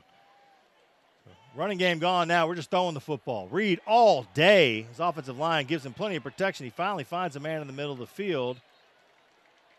And that's Johnson, who had slipped out of the backfield. And that basically looked like the kind of play we used to run when I was in elementary school, where everybody just ran a bunch of different routes down the field, Jamie, and the quarterback scrambled around until he found somebody. Yeah, I think that play just is called go. Everyone just find a spot, and I'm going to try to find you if you're open. This offensive line for the University of West Florida doing a heck of a job here tonight. Here we go. 1st and 10. There's the handoff up the middle, and there's Johnson again doing his thing, dancing through this Virginia Lynchburg line and picking up some positive yardage. In that time, they get back to what's been nice to them all game, the running game, and Johnson able to find another nice hole on that inside handoff, and they give him 8 on that play. You're not going to bring him down cleanly with the first hit. That man just hung on for dear life, but Johnson dragged him for another 3 or 4 after the initial contact. We're going to get a timeout for Lynchburg. They had a guy late getting off the field there. They got to be getting tired at this point, and that really is the thing. You look at the lineups. If we're in the booth and you're looking at the lineup cards of the 2 teams, UWF is dressing out like 100 players. Lynchburg, maybe not half of that. Probably about 50. As you look over their sideline, there's not a lot of depth over there. You're going to get tired quickly, especially when you're playing a team that is rotating in and out so many players on both sides of the football game. Yeah, and you probably have a couple guys who are playing a lot of things, special teams, defense, maybe both ways. So for Lynchburg, you'll have those guys that get gas, and I know that I'm sure they're thankful for these 59 seconds in this quarter to run off the clock so they can go in the locker room and get a breather here. What do you say if you're the Lynchburg coaching staff? I mean, it's a tough one, you know. I mean, you just have to tell those guys to hang in there. I mean, you know why you're here, and you know what your season is made for this year at least. So you just have to tell those guys to continue to execute on the small things and continue to stay focused. Let's string together a couple plays. Let's pick up a couple first downs. Let's see what happens, right? I mean, as a coach, you would, personally, I would say we go in the locker room and say, okay, throw that one out. We're starting the second half 0-0. Exactly. Let's come back out there. Don't look at the scoreboard. Let's just play football. And you have to. UWF really, I mean, the numbers are going to be impressive tonight when all is said and done. And we start adding these things up, and we'll kind of look at them at halftime for you. But Austin Reed back in there again as we pick play back up. That ball, he threw that down into the dirt. If not, that might have been a pick six going the other way. Good job jumping that route from the Lynchburg secondary. Yeah, they do a great job of really sniffing out that screen that we were trying to get set up on the outside. It looks like the intended target was Chanel on the outside, but it looks like that is going to be DeQuan Errington that came up in the secondary and broke that up. I thought maybe that was going to be a pick six. Jumped right into that play. Yeah, just kind of flew in and had an angle on the ball. You've had 6 different receivers catch balls for Austin Reed tonight. Anthony Johnson's up over 70 yards on 9 carries at this point in the game, so everything is working right now. Reed back to pass again. This time he's got a man running to the corner down the field. Did he get in? Yeah, Kevin Grant with the catch and the Argo touchdown. And how about that? Yeah, big man Kevin Grant. We haven't called his name tonight, but Kevin Grant runs a corner route and man coverage. That's just a tough cover. And Kevin Grant able to lose his guy, has 2 or 3 steps on him, and Reed, again, another beautiful ball. And Kevin Grant able to do the rest. Another touchdown for the Argos. What's impressive there is I think Reed saw him early and realized he was about to get separation. Didn't throw it too soon. Held on to it, made sure that the throw was right where it needed to be. Nice job by Kev to get that ball around the pylon and get it into the end zone. Here's once again on the PAT. This time we don't kick the ball into the bay, but we got a man jumping off the side trying to take that snap right out of the holder's hands. Yeah, that's going to be the second time for him tonight that he's jumped off sides for a VUL. He's trying to get a yeah, he's like, hey, if nothing else, I'm getting a block kick tonight. Yeah, trying to give this team something to cheer about. We are down to 44 seconds left in the half. Another touchdown awaiting the point after. 41-0 right now as Austin Williams awaits the snap here. Dawson Hamlin, snap's good, hold is good, kick is up, and it is strong and good. 42-0. A blowout underway here at Blue Wahoo Stadium by the Bay. Let's take another look at this. You mentioned it, Jamie. Look at that throw. Right on the outside shoulder and then diving and just wrapping that ball around the pylon. Yeah, another great catch by Kevin Grant. And we were talking about it before the game. Kevin Grant has all the talent in the world, and when he decides to turn it on, I believe he's probably one of the best receivers in the country. This receiving core, I mean, we see a lot of talented, athletic receivers and offensive players in the Gulf South Conference. There's probably not a better conference Division II-wise in the country, top to bottom, and a number of athletes. And you think of there's guys playing in the NFL, Tyreek Hills and other guys that come out of this conference. This group of receivers, you got 6, 7, up to 8 guys that can all make that play. Yeah, and I mean that's just credit it to the kind of athletes that you recruit at UWF. I mean you're going up against the Malcolm Butlers of the world who came from West Alabama, and you can go on and on. More about the recent guys that have been in the league for the GSE, but it's just a tough conference to play in. Colt Norris booting this thing into the end zone. Did he catch it outside the end zone? Apparently so, because he's going to run this thing out. No, look at that flying down. DeMarco Artis, the linebacker on special teams, coming in hot, as they say. And he was a heat-seeking missile on that time, on that run back for VUL. Really laid a lick, and I'm sure he was thinking about it again, about returning that ball. I'm sure he will have a second thoughts about returning that ball next time. That is, you might just want to take a knee in the end zone. Although, if they said he caught it outside the end zone, you got to bring it out. That's a weird one. Usually, the official back there will give you the kneel down. Ouch. That's a big fella coming at you right there. Yeah, that's a lot of weight coming at you. I'm sure he's going to feel that one in the morning. try and beat the pains. Maybe put an ice pack on that early. Is there anything happening here? Let's see what the call is going to be from the officials here. When they're writing down notes, I'm always interested in what those notes say. Yeah, I didn't see a flag on the previous play, so I'm kind of interested into what they could be talking about here. Maybe a spot, or did they miss it? Maybe they should have downed at the end zone. I don't know. If not, that's a shame that man had to get hit like that for whatever the call is. Argos defense on the field, waiting to come out and do this. This is we're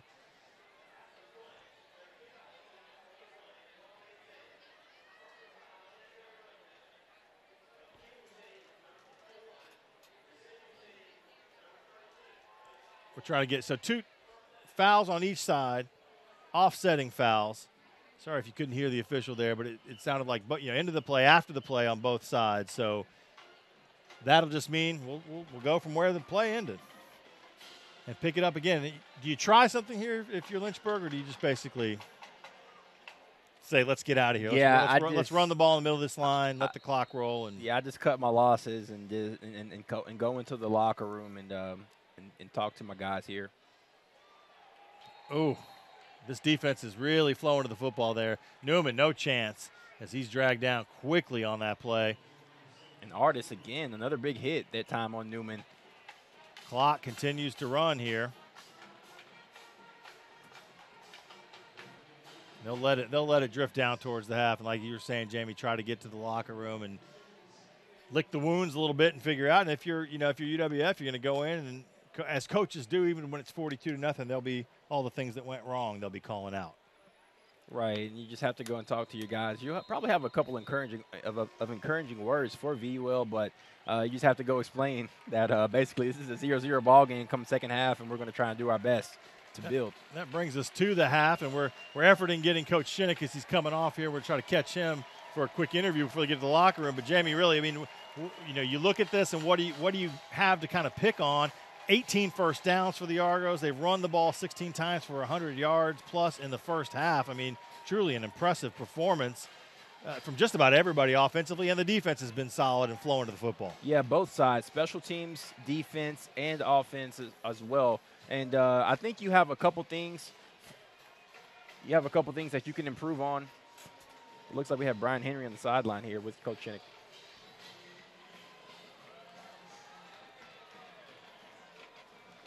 We apologize. We're trying to see if we can get his microphone up, but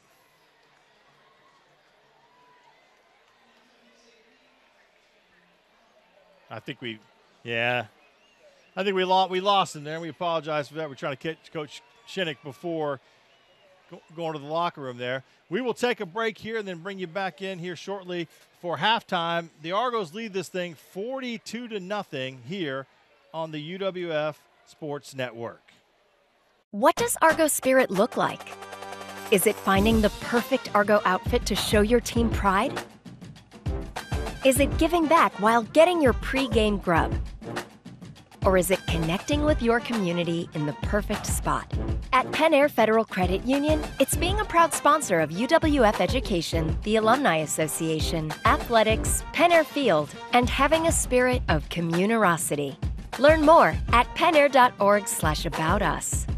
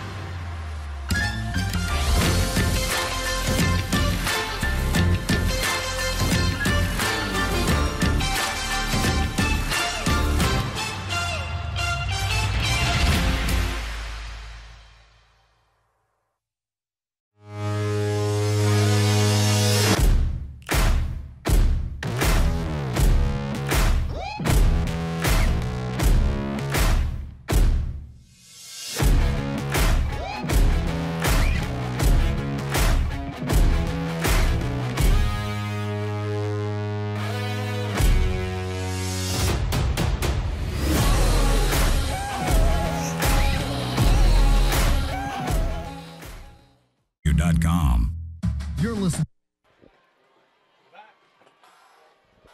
Back with you here at Blue Wahoo Stadium. There you see the Argo Athletic Band playing here at halftime. Lots to be happy about if you're a University of West Florida Argonaut fan. 42 points in the first half are a school record. The old mark was 37 against Shorter last year. That game right here in Blue Wahoo Stadium. Jamie Smith and Will Kennedy here with you. This is one of those performances that you're not quite sure what you're going to get when you have a team like Virginia Lynchburg that comes in. You think it could be something like this. It has turned out to play out that way. And that's 42 points on the board, Jamie, despite an interception early on, first possession, first offensive play of the game, a missed 57-yard field goal that was returned for a long touchdown. There are some highlights to look at from this first half of football. There is no doubt about that. This is the first score, and this has really been the story of the first half, Jamie, that short touchdown run to get the scoring underway for Anthony Johnson. He's been a beast. Yeah, they've been leaning on Johnson all game, and I'm sure they'll lean on him and a couple more running backs in that stable of running backs as well. Here you go again. The next time down, we flip over to the second. It was 7-0 after the first quarter, and then you've got Gardner taking it in for a touchdown. So both of your running backs getting untracked early in this one. Yep, and another one of those running backs we just talked about, Jaden Gardner, beats the defense to the outside, using that speed there for another touchdown. Austin Reed wants in on the act. Rodney Coates, he finds him to make it 21-0 at that point. 8:37 left in the quarter, and still you're thinking, it's starting to shape up, but then the explosion takes place. Just a few minutes later, Reed, plenty of time all day in the pocket. He looks downfield. Heck of a catch in traffic by Evan Mitchell. And what a catch by Evan Mitchell, going up with two hands, full extension, able to come down with that ball. Great catch by Mitchell there. The defense, so we got to get on this act a little bit. This was probably a mistake, not the trick play that we really wanted to run. And you said, you can expect these type of things when you have a desperate team like VUL. They tried a trick play, but didn't work in their favor. And then you just see 14. TJ Williams. With his defense. Williams come down with the ball and take it to the house, pick six. Did defenders like to block after? It's exciting. After interceptions you want to like see this, you want to see your guy get it to the promised land. It's exciting to have that blue wall coming. And you got that protection. That brought it to 35-0, and you see everybody. The defense is going to celebrate after something like that. Love the turnovers. This is a defense that has been looking to force these kind of turnovers and create these big plays. That would make it 35-0, and it wasn't even done. You still had 5.5 minutes left, and then this drive gets going down the field. Heck of a throw, heck of a catch, and really love the effort from Kevin Grant at the end of this play to get it around the pylon. Yeah, what a catch by Kevin Grant. This is all hands on this play. No chest like you see a bunch of receivers do these days. All hands. Kevin Grant, two hands secure the catch and does a great job of contorting his body to get that ball just inside the pylon for the score. How about Austin Reed in the first half? 17 completions, 25 attempts. He threw an interception on the first play of the game into the wind, trying to get the ball deep downfield. He has completed, though, 68% of his passes. We saw that last week against Shorter, too. 228 yards and 3 touchdowns for Reed in this ball game. You like to see the consistency, but at the same time, you take into effect the level of competition. You got to take that into account a little bit. Shorter last week, now up to 43 games in a losing streak. Virginia Lynchburg, a team that has really struggled. Not to take anything away from what this Argo offense is doing, but you're going to see much tougher competition in the Gulf South Conference coming up starting next week with Mississippi College. Do you like what you're seeing from this group? What do you see maybe that needs to be cleaned up a little? Well, it's a slow start. It was a slow start to start the game off. Of course you had the Austin Reed pick. And you don't want to see your offense come and start like that. So I'm sure you could come out and that's something to improve going forward also. The running game, we've been super impressed with that. Here's some halftime stats. You've thrown for 162 yards in this game. I think that rushing needs to be updated a little bit. They're over 100 yards, I think, total as a team. That's 71 alone for Anthony Johnson. Javon Newton has 19 yards. Gardner has 18 yards. So 100 plus, I think 108 yards total rushing. So you like that balance. 228 yards for Austin Reed, 108 yards rushing. That's tremendous offensive output against air. You'll take it against anybody. Yeah. And then to have some of the big plays. We saw the interception return. We also saw a big punt return. We're starting to see some of those plays come from other areas as well. And you're starting to see the wide array of playmakers that UWF does have, and we'll see that. We were going to take a break right here. We come back. We'll talk more about this football game and give you a little bit more on the University of West Florida. You're watching the UWF Sports Network. In an emergency, especially a life-threatening emergency such as a stroke or heart condition, every second matters. As the region's only comprehensive stroke center, you can trust Ascension Sacred Heart emergency care teams to work quickly to identify, understand, and treat your condition. And we connect you to the follow-up care that's right for you. Find 24/7 ER care near you at GetSacredHeartCare.com. This is not a restaurant. This is slow smoking that stirs your soul. The stuff that makes going out feel like coming home. This is not a restaurant. It's a barbecue. 50 years in the making. Come fill up on all your favorites. Sonny's Barbecue. Come taste tradition. Here at CPC, you're not just a customer, you're part of the family. We operate 7 offices throughout the Florida Gulf Coast and Alabama regions with nearly 100 employees to best serve you, the customer. So thank you to all of the thousands of businesses who have helped to make us a leader in the office technology industry for more than 45 years. We will continue to provide a level of service that can't be copied and look forward to the bright future that lies ahead for our communities, cities, and country. At Sky's Pizza on Davis Highway. You're listening to UWF football on. We're back with you here at Blue Wahoo Stadium in beautiful Pensacola, Florida. Will Kennedy with you. And halftime, 42-0 is the score. The Argos lead over Virginia Lynchburg. Joining us now is the president of the University of West Florida, Dr. Martha Saunders. Enjoy the first half? Very much. Very much. It's a wonderful evening. I love the score. Everybody's having fun. Did you dial up this weather for us? Yes, I did. I've been monitoring it carefully for the last couple of weeks. No, we do not have a weather machine at the University of West Florida yet. We're working on it, though, yes, right? That's right. That's right. So exciting to have football back here in Blue Wahoo Stadium, and the crowd tonight, and leading the Gulf South Conference in home attendance at nearly 6,000 fans a game, in the top 15 in the country in Division II. This is a unique place to play football.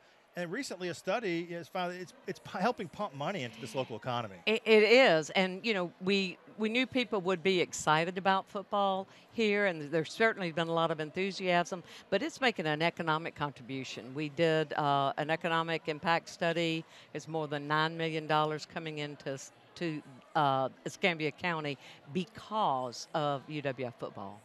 This football program, I think we sometimes forget, the fans do, with the success that has happened early. This is just season number 4.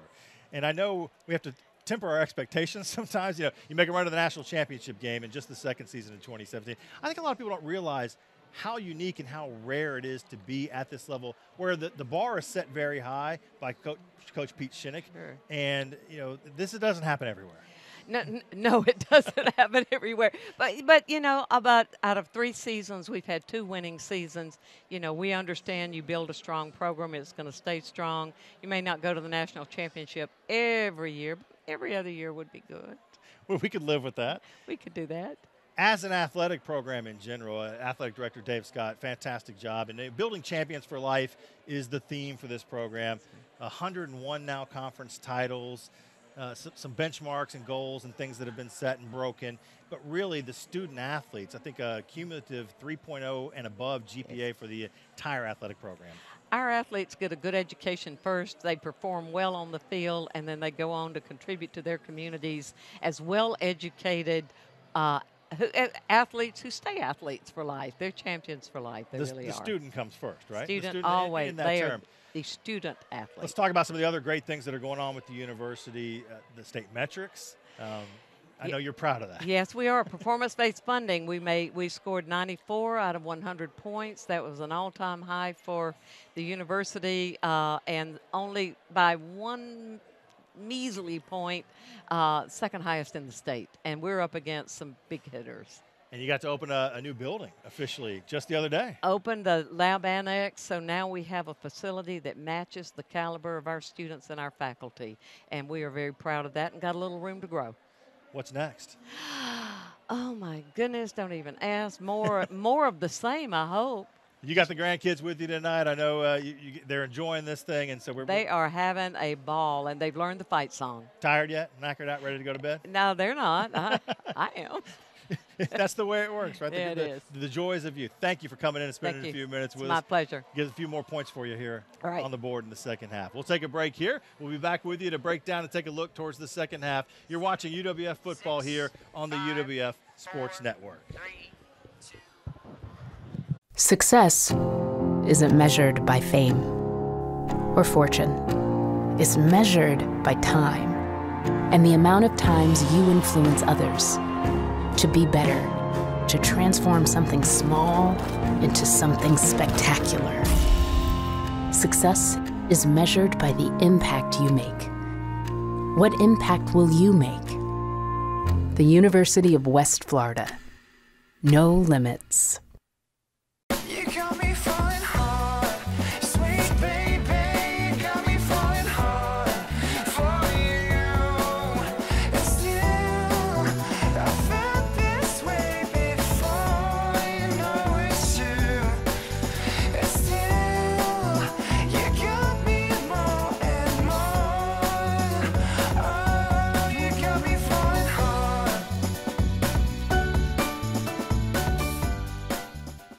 What does Argo Spirit look like? Is it finding the perfect Argo outfit to show your team pride? Is it giving back while getting your pre-game grub? Or is it connecting with your community in the perfect spot? At Penn Air Federal Credit Union, it's being a proud sponsor of UWF Education, the Alumni Association, athletics, Penn Air Field, and having a spirit of communerosity. Learn more at pennair.org/about us. Welcome back in here into the booth. Will Kennedy and Jamie Smith with you here from Blue Wahoo Stadium. University of West Florida all over Virginia Lynchburg, 42-0. I keep having to look at the scoreboard just to make sure that it's right. We saw a 42-point score in the entire game last week when we were on the road up in Shorter. This has been an offensive explosion in the first half. Don't want to leave the defense out ever as well. They've been good. Here are the updated stats, and you see 228 passing for UWF, 108 rushing, total of 336. That's a whole game, a lot of weeks. Right, and I mean, still another half of football to be played, and UWF usually averages around, or looks to average around 400 to 500 yards per game, and they have the ability, especially at this point in the ball game, to eclipse that. So I'm sure Coach Chinnick would be happy with that kind of output today. Those 42 points, considering that there's the turnover on the bottom of the UWF column, the first play of the game offensively, deep throw down the field for Austin Reed was picked off. So that didn't hurt anybody. You forced 2 turnovers on the other side. And really, Virginia Lynchburg, 81 yards passing. They've had a play or two, only able to run the ball for 11 yards. So you're really looking at a situation where this defense is swarming. It is coming up and making the big plays and starting to come into their own, as we touched on a little early in the broadcast. Right, and I mean, like we mentioned, they started slow, and now they're coming into their own, and this team is starting to play freely, and you can kind of see kind of that controlled chaos. And with Coach Doolin, we talked a little bit to him with last year and the year when he first got here and now, and Coach Doolin likes to create that kind of controlled chaos where it's controlled, but he likes his players to play freely in a sense. Have you ever seen, and you've been watching this team since the beginning, have you ever seen more athleticism, especially on the defensive side of the ball, really on both sides of the ball, but defensively it just seems to me with the numbers of guys that they're able to rotate in and out up front and all the way through in the defensive backfield, the depth is pretty incredible. It's crazy, yeah, and I mean, we've had athletes in the past, but I don't think anything like this year. And with the grad guys that has came in and the transfers, I don't think we've even seen the kind of depth that we've had this year in the past years of this program. For the casual fan, you may not know, I mean, it really has changed the landscape of college football, the transfer portal. Guys that are able to, once you've played your eligibility, you graduated, once you've graduated from a Division I, you can transfer out and play wherever. We've seen that at the Division I level where quarterbacks especially have gone and played somewhere else. But we're getting guys coming down to the D2 level for a better opportunity or just something a little different. They want to go to grad school, and they are bringing a set of skills and physicality. And then also, this coaching staff did a fantastic job of finding guys, bringing in guys from the junior college level to come in as well. And good guys, too. And they're not just going to bring in any, Joe Schmo off the streets. You have to meet the standards of what Coach Chinnick has put in place, the RTA standards. And they're bringing in good guys and good athletes as well. And, I mean, you just go up and down the charts and you see talent everywhere. we heard Dr. Saunders in the last segment say, we talked about the GPA for overall athletics. It's no joke to get into the University of West Florida as a student athlete. I mean, to be accepted to the school and to get in, we're not going to call it any other names, but there's a different playing field sometimes between the others. All right, we're going to take another break. When we come back, we will get into this second half. Again, 42-0, your Argos up big in this one. We'll be right back with you here on the UWF Sports Network.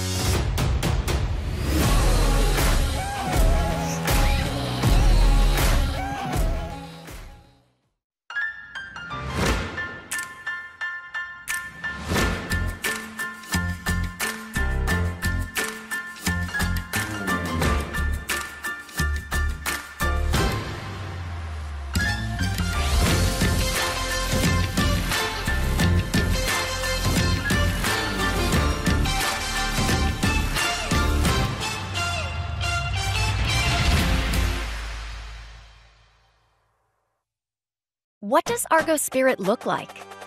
Is it finding the perfect Argo outfit to show your team pride?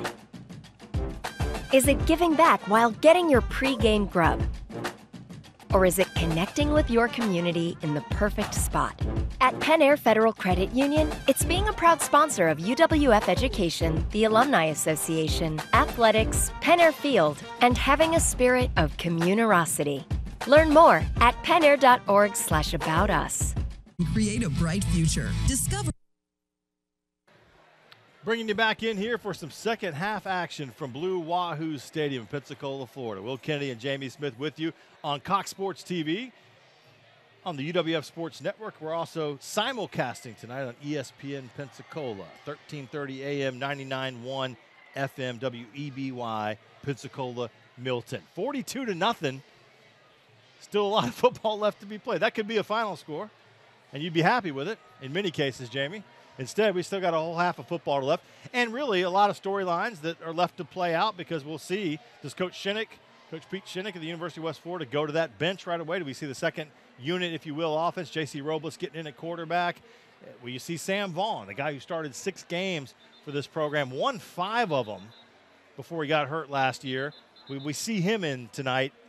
This is a kid coming off Tommy John surgery. I call him a kid because I'm a lot older than him, but he's a guy that was at the University of Georgia, transferred. He's in the grad studies now, and he's itching to come back. They thought he might not be able to come back this season. Worked extra hard after his Tommy John surgery, so Sam, number 3, has a chance to get back in and maybe play tonight, which would be a great story in and of itself. Yeah, and you may see Sam Vaughn, but I'm very excited to get the opportunity to see J.C. Robles. And if we go back to the Carson Newman game, he didn't have a chance to even get his feet set in that offense, if you will. And I'm excited to see what he comes out and is able to accomplish today. And for fans, in that game, the protection wasn't there early on. The offense wasn't clicking. And it wasn't a case where Coach Shinnick pulled J.C. It was planned to have to have Austin Reed come in and play in the 3rd series, I think it was. Right. And then he just happened to move the offense, and you go with the hot hand. And since then, Austin Reed has been pretty sensational. Yep. Robles got in, JC did at the end of last week, and really looked good as well. So we'll see if that shakes out, because UWF will get the ball here.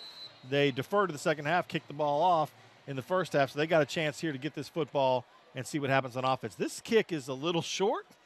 And his knee was down, so that'll be no return there. I think that was Javon Newton catching that ball, number 4, over there on the side. So if he doesn't go all the way down to his knee, he might have a big return. But instead, that knee was down. College football, that's where the ball stays. Yeah, and it looks like we'll get Reed for at least one more drive as he comes out onto the field. So I wonder, from a coaching staff standpoint, or maybe you went in there and there were a couple things you talked about at halftime that we want to see cleaned up a little bit, so maybe you get Austin back out there for another possession or 2 just to see if we can work on those things. There's Coach Pete Shinnick. Coach Steve Sonnier, the offensive line coach, right there to his left.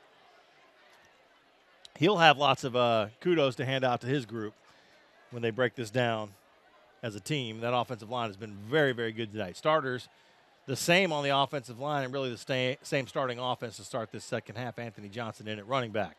Johnson will take it just the same way they started early in the game, and Johnson dances through, puts that head down, and picks up a couple tough yards. And that misdirection play, and they get the offense, or I'm sorry, they get the defense flowing one way, and then Johnson puts that right foot in the ground, and he's headed off to the races. Able to pick up about 7 on that. Maybe they'll give him 6.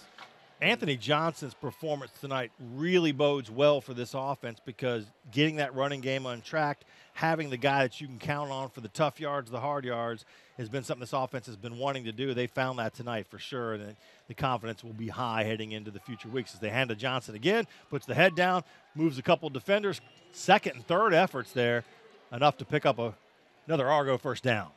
And that's a great job by the freshman over there. Jacob Bruce put a pancake on this guy. Jacob Bruce over there at right tackle puts this guy on the ground and opens up a great running lane for Johnson. Jacob Bruce originally was the second-team guy over at right tackle, but Ethan Cruz got hurt right before the first game. And, you take advantage of your opportunities. Bruce has done a nice job and has looked very solid tonight. Johnson 8 yards on that one for a first down. Johnson will take another carry, trying to look to get to the outside. The pursuit gets him there right in front of his own bench before eventually taking him out of bounds. And Johnson, the workhorse tonight, get that man some water. He deserves it. I mean, he's been running great, and he's put this offense on his back. Flag down on the field. We'll see what this call is. A lot of times on those stretch plays to the sidelines, somebody gets called for holding, and that is the case here. 74. They got Mike Della on that one. You know what's interesting is a running back ever said, "I'm tired"? No, very rarely, they're right? not going to. And you don't ever want to come out the game, even if you're gasping for air. You don't want to come out the game as a running back. You want to continue to shoulder that load. They're yelling at you from the bench. You okay? And you don't even look. You don't. There's no eye contact. Yeah, that's with the bench. I'm ignoring you. That's going to back it up a little bit. Sets up a 1st and 20. So the positive work now in the hole a little bit. Fake pitch. Reed with all day to throw. He's got a man down the field. If this ball's on the money, it's trouble. It is. Quentin Randolph had to go to the ground to catch. That's a tough one. If Q keeps, I think he had to come back on it a little bit. I think the ball was a touch behind him. But how about Q, our guy with another big catch? Yeah, and that's another great ball by Austin Reed. And an even better catch by Quentin Randolph. Does a great job. And O-line holding up just in time for Reed to let go of that ball. And Randolph securing the catch with 2.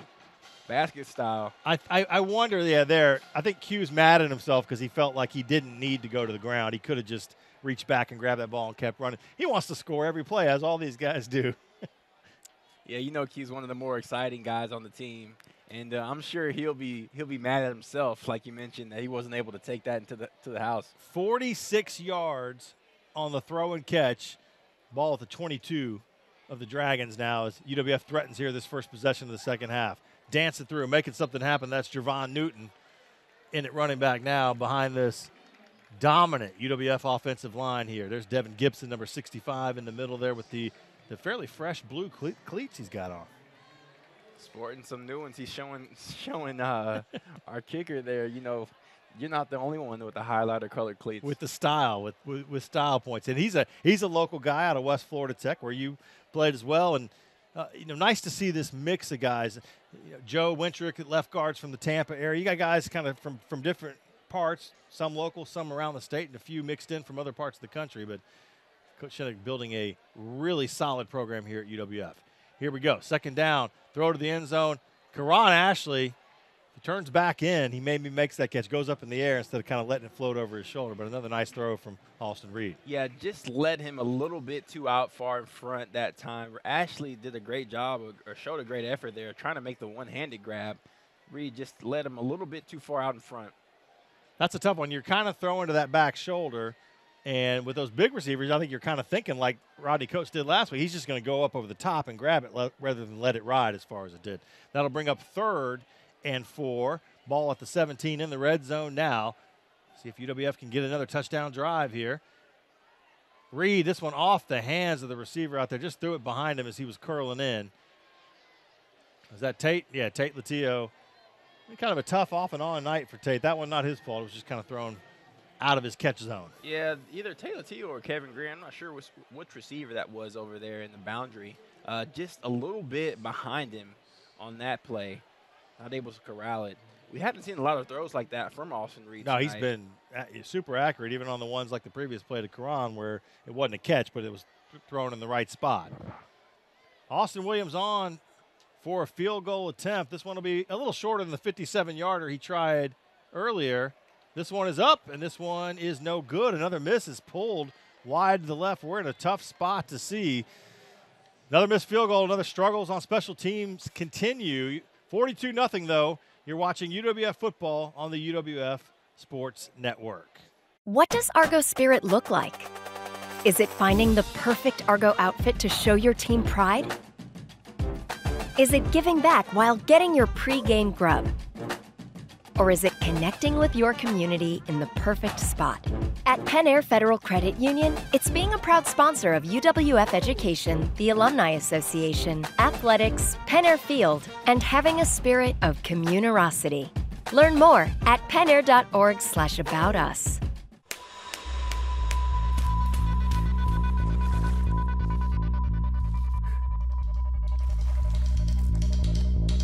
For those who sweat in determined pursuit, and those who meet the morning with a firm handshake and a smile, and breathe between stages of unwavering effort.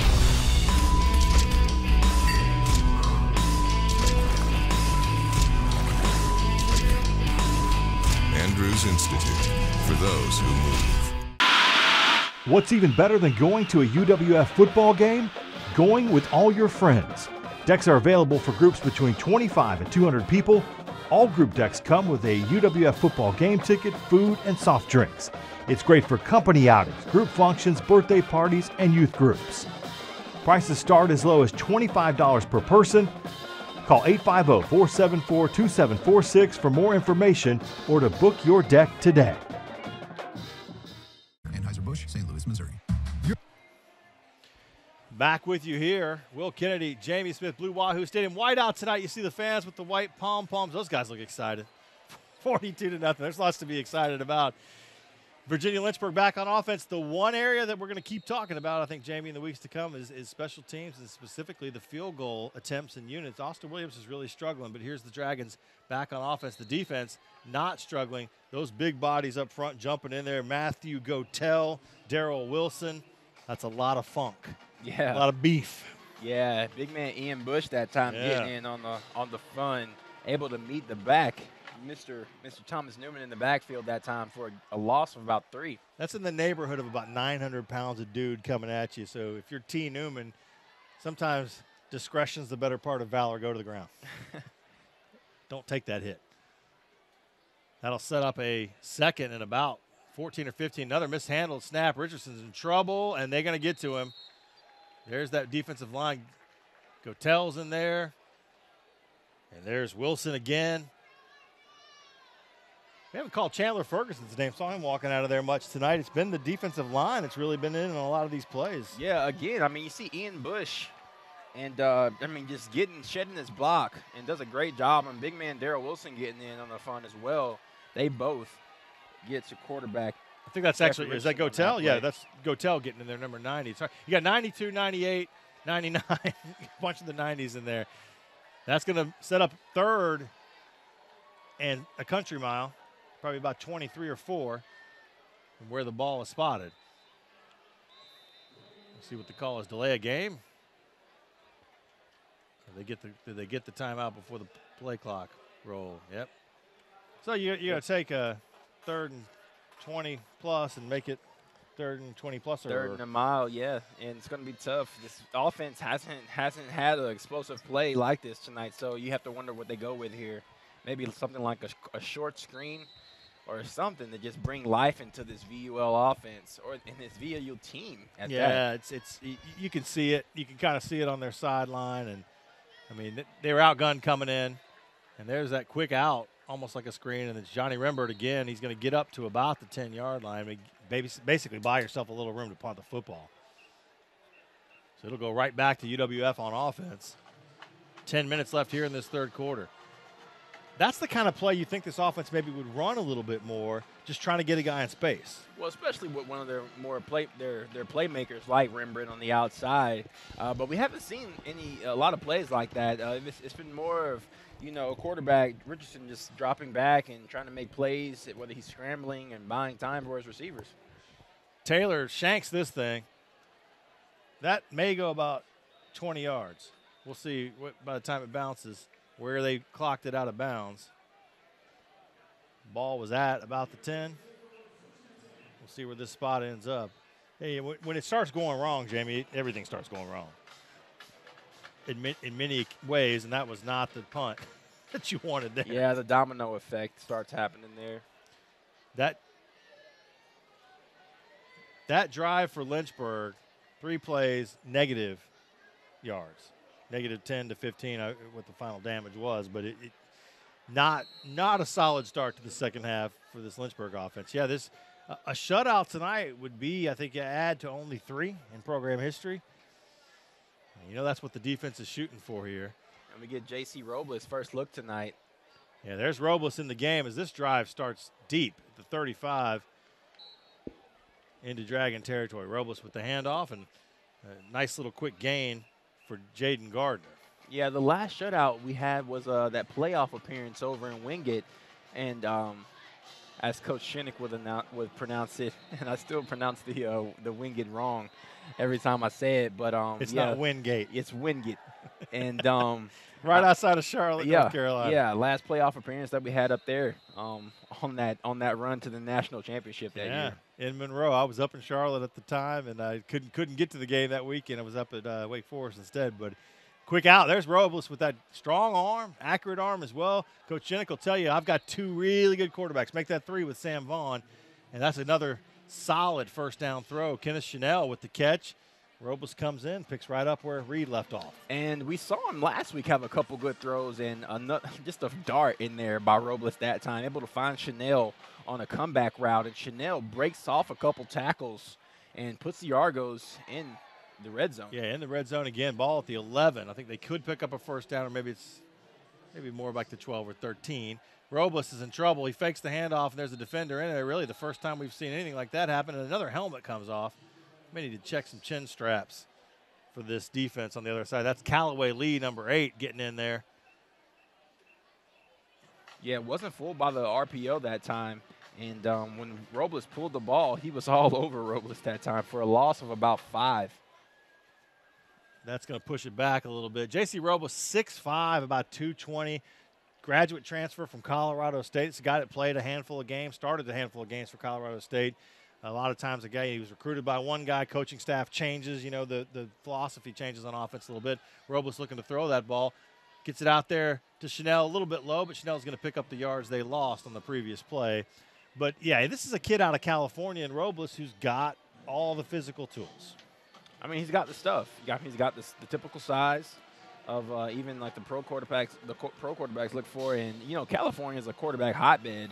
And JC he exuberates all of those qualities you want in a quarterback. So they lost 5 on the sack, picked up about 5 on the pass to Chanel.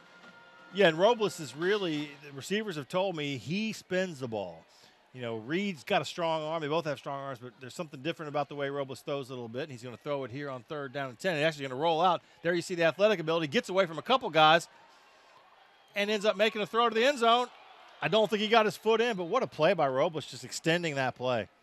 Shades of Johnny Manziel on that play. 2 spin moves. Tapped the circle twice, Robles.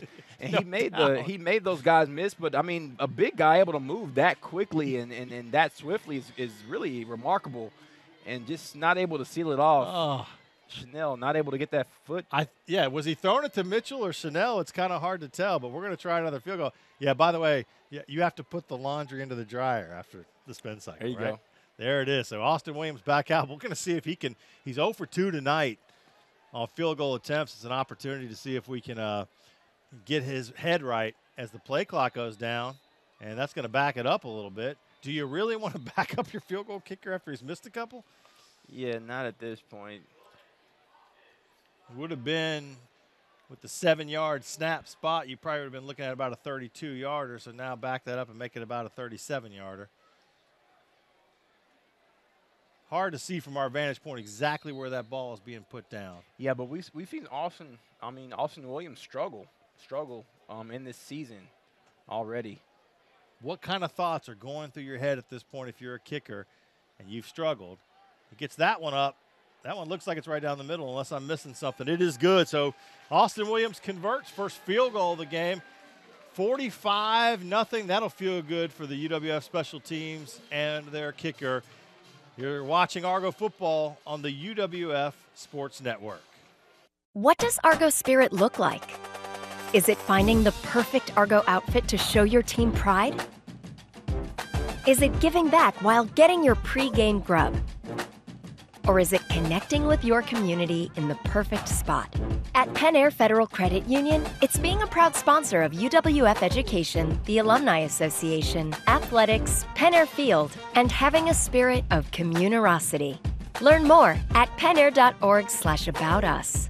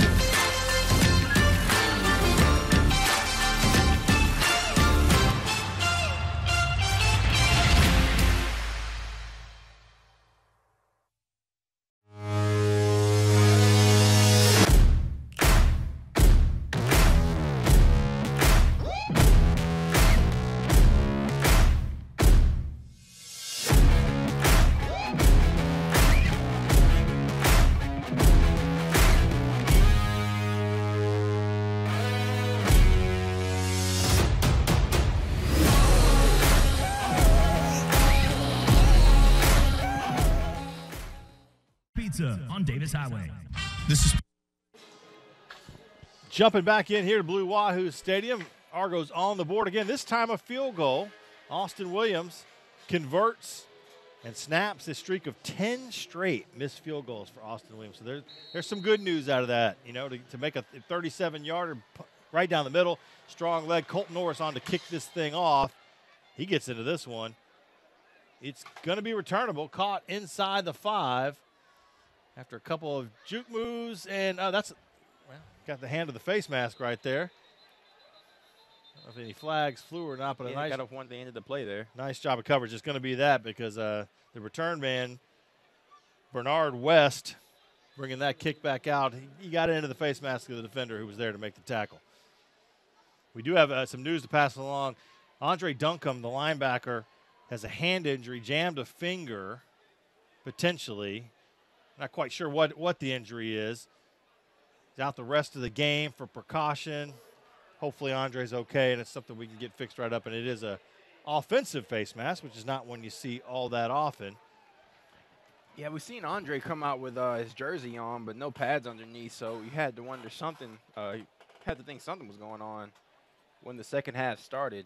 Nice job, by the way, of Durante Jordan just sitting down in front of the ball carrier there, the return man, and really – good positional defense and making that play, forcing the penalty, which is going to back the Dragons up deep into their own end, which is a place that they are not unfamiliar with at this point of the ball game. They've been deep a couple times in their own end, really right under their own goalpost.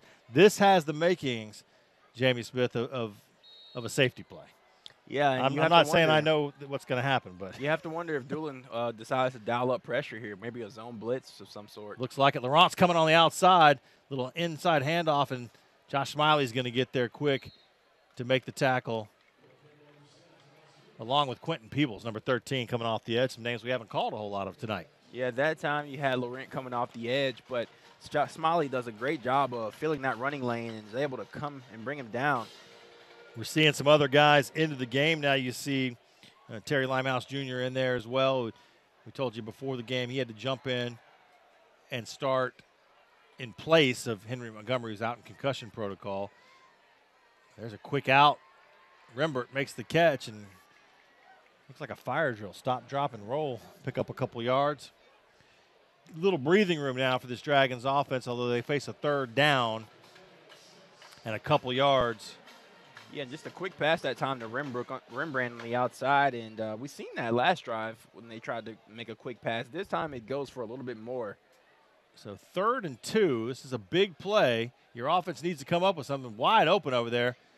Nice throw and catch, and that's going to be enough to move the sticks. And really, one of the more productive plays we've seen. That's Rayshawn Gaines on the catch from Richardson, moving that football, moving the chains. And they needed that one because if they were going to have to punt again, it would have been putting UWF back on offense in their territory, in the Dragons' territory. Yeah, Gaines does a nice job of picking up yards after the catch to give VUL a little breathing room and have a little momentum in this drive.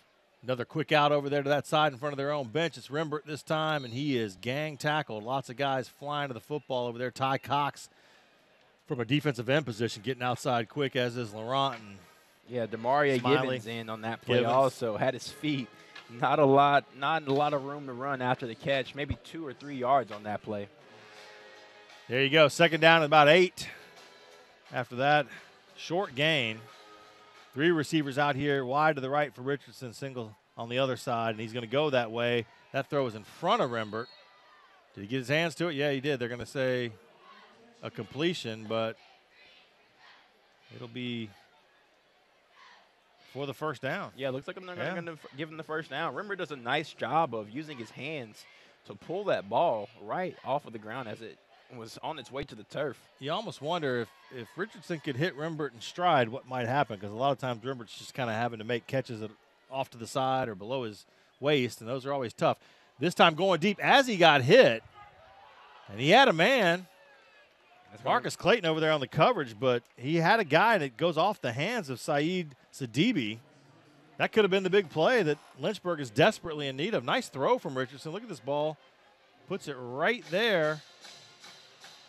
Good coverage by Clayton, though. Yeah, Clayton does a great job of battling through the end, but a good throw by Richardson, who put it right on the money, gave his receiver a shot that time. And he had some pressure in his face, some guys coming right up the middle. We're at 4:55 left to play, 45-0 here in the 3rd quarter. Rembert, the target over there, but the throw is way off. Rembert's pointing back in at the defender. No flag on the play. No flag on the play, though. Both players pointing at each other. Johnny Rembert has to be tired because I think he's been out there for every offensive play for Virginia Lynchburg, whereas, he's probably over there watching when the UWF offense is out there thinking, man, they got 8 guys at wide receiver rolling in and out. Yeah, just a little bit more depth on the UWF side. 3rd down play, 3rd and 10. Nice design play. Dump into space and a big positive gain. That's the first time I think we've seen. I think he's still going to be maybe a little bit short. That's the first time, though, this game we've seen the guy who I got to find his number on the roster. That's Timothy Edwards, who's listed at a tight end, but he wears number 23. So you're looking for a running back. No, it's Edwards with the catch. And they did a nice job of floating a route right in front of him to create this space that he was in. But, yeah, to not pick up the first down, now you're looking at 4th and 1. This is a make-or-break play. You got to come up with something here to get the first down and keep these sticks moving. Play clock down to 7. We'll see if they snap it. They do. Richardson is back to pass, and he's going deep. And he's got a man, but he vastly underthrows him. So that'll turn the ball over on downs. Interesting call there that you don't go for something short, that you throw the ball deep on 4th and 1. We are moving over to the UWF offense. 3:58 left to play here. 45-0 in the 3rd quarter of this one. You're watching Argo football on the UWF Sports Network.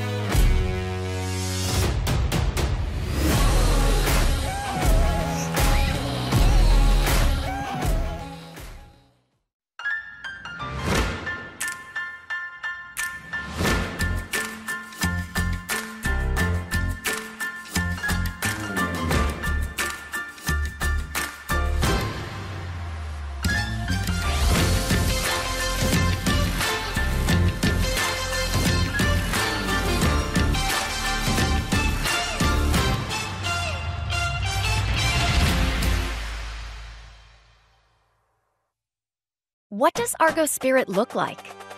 Is it finding the perfect Argo outfit to show your team pride? Is it giving back while getting your pre-game grub? Or is it connecting with your community in the perfect spot? At Penn Air Federal Credit Union, it's being a proud sponsor of UWF Education, the Alumni Association, athletics, Penn Air Field, and having a spirit of communerosity. Learn more at pennair.org/aboutus. Today. You're listening to UWF Football on ESPN Penn. We're back with you. Blue Wahoo Stadium, Will Kennedy, Jamie Smith on CST, Cox Sports TV, and ESPN Pensacola on the radio, simulcasting UWF football as we are under 4 minutes to play here now in the third quarter of this one. The Argos lead Virginia Lynchburg 45-0. And back on offense after a 4th-and-1 play, Jamie, that didn't quite work out the way the Dragons drew it up on the chalkboard before the game. Sets up J.C. Robles, who's in at quarterback for Austin Reed. So Reed, we're going to imagine his day is done. He had another solid game tonight. It's Robles' turn to impress. Here we go. 2nd down and about 5. After another positive gain on 1st down, Robles dancing again. He's just going to chunk one up, and he's got a man. Spinning out of that is Quentin Randolph. Impressed by Robles' ability to extend plays and make a throw. This time he just kind of sees a guy downfield and flicks it to him. Yeah, does a great job of staying in the pocket and trusting his receiver also. And Randolph able to come down with that ball. And JC, as you can see, extending the play, standing in the pocket, giving Randolph a chance to go up and make a play. And he does, picking up the 1st down for the Argos. Jervon Newton went for 5 on 1st down. That play picks up the 1st down, as Jamie mentioned, moving the stick. So here they go again, threatening to score some more. That was 15 yards on that throw and catch. Robles with time this time, and there you see the strong arm, but he was staring down his receiver there, and you saw a defender break on the football and potentially have an opportunity to pick that off. Evan Mitchell was the target. Yeah, he was looking over at Mitchell, clearly wanted to go to him that time, but still was able to fit the ball just over the defensive back's head for VUL. Thought maybe Mitchell may have had a chance to come down with it, but looked like the ball was just a little too far out in front. Maybe got tipped by the defender, and sometimes as a receiver you're looking at that football, and if it just changes that spin even a little, it can be a hard one to catch. Here we go. 2nd and 10 now. Robles takes the snap. Little inside handoff.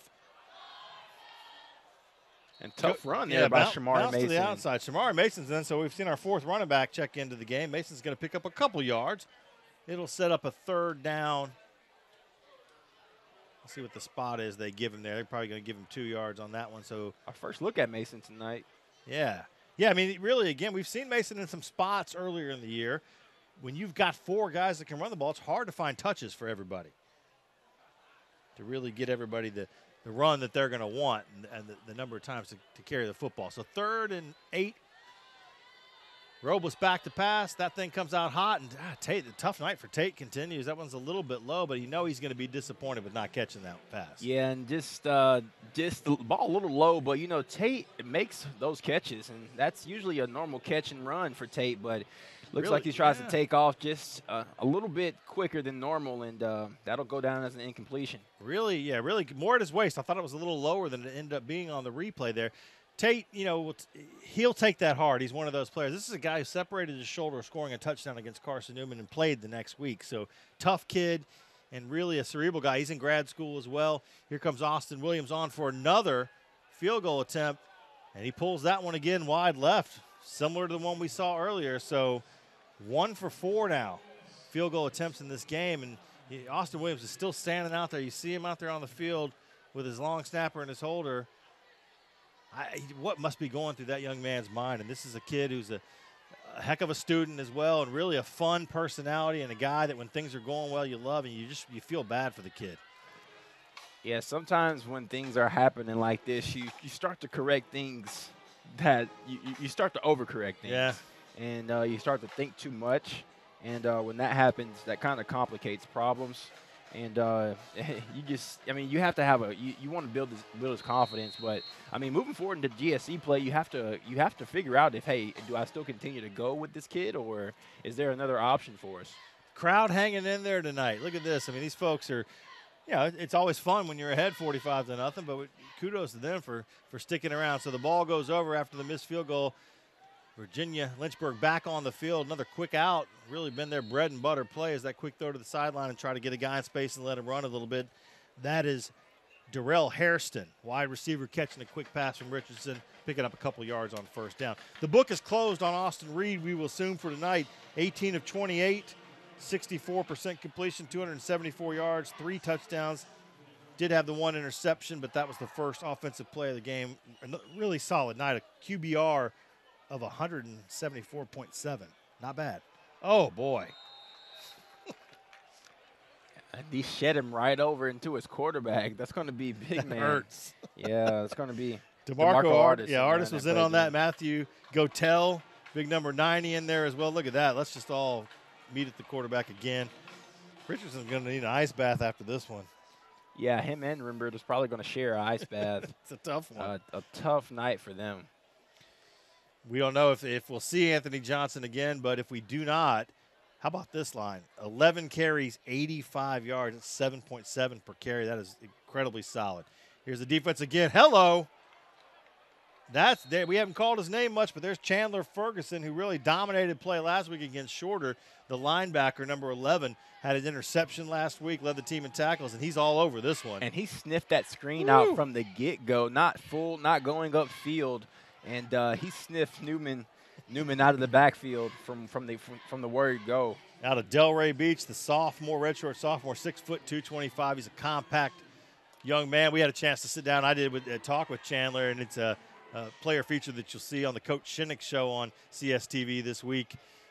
Wonderful to get to know him a little bit. Here's a punt, so the defense does its job. Karan Ashley's going to field this thing in his own end, make a couple guys miss, gets across the Argo logo, dances around, and finally is dragged down in VUL territory at about the 49-yard line. So a couple nice returns tonight. We're seeing the kick return, punt return game start to develop a little bit, gel a little bit. Yeah, and that's a good return by Ashley, and you'd like to see that moving forward, especially I mentioned it again as we continue to get deeper into this GSE schedule.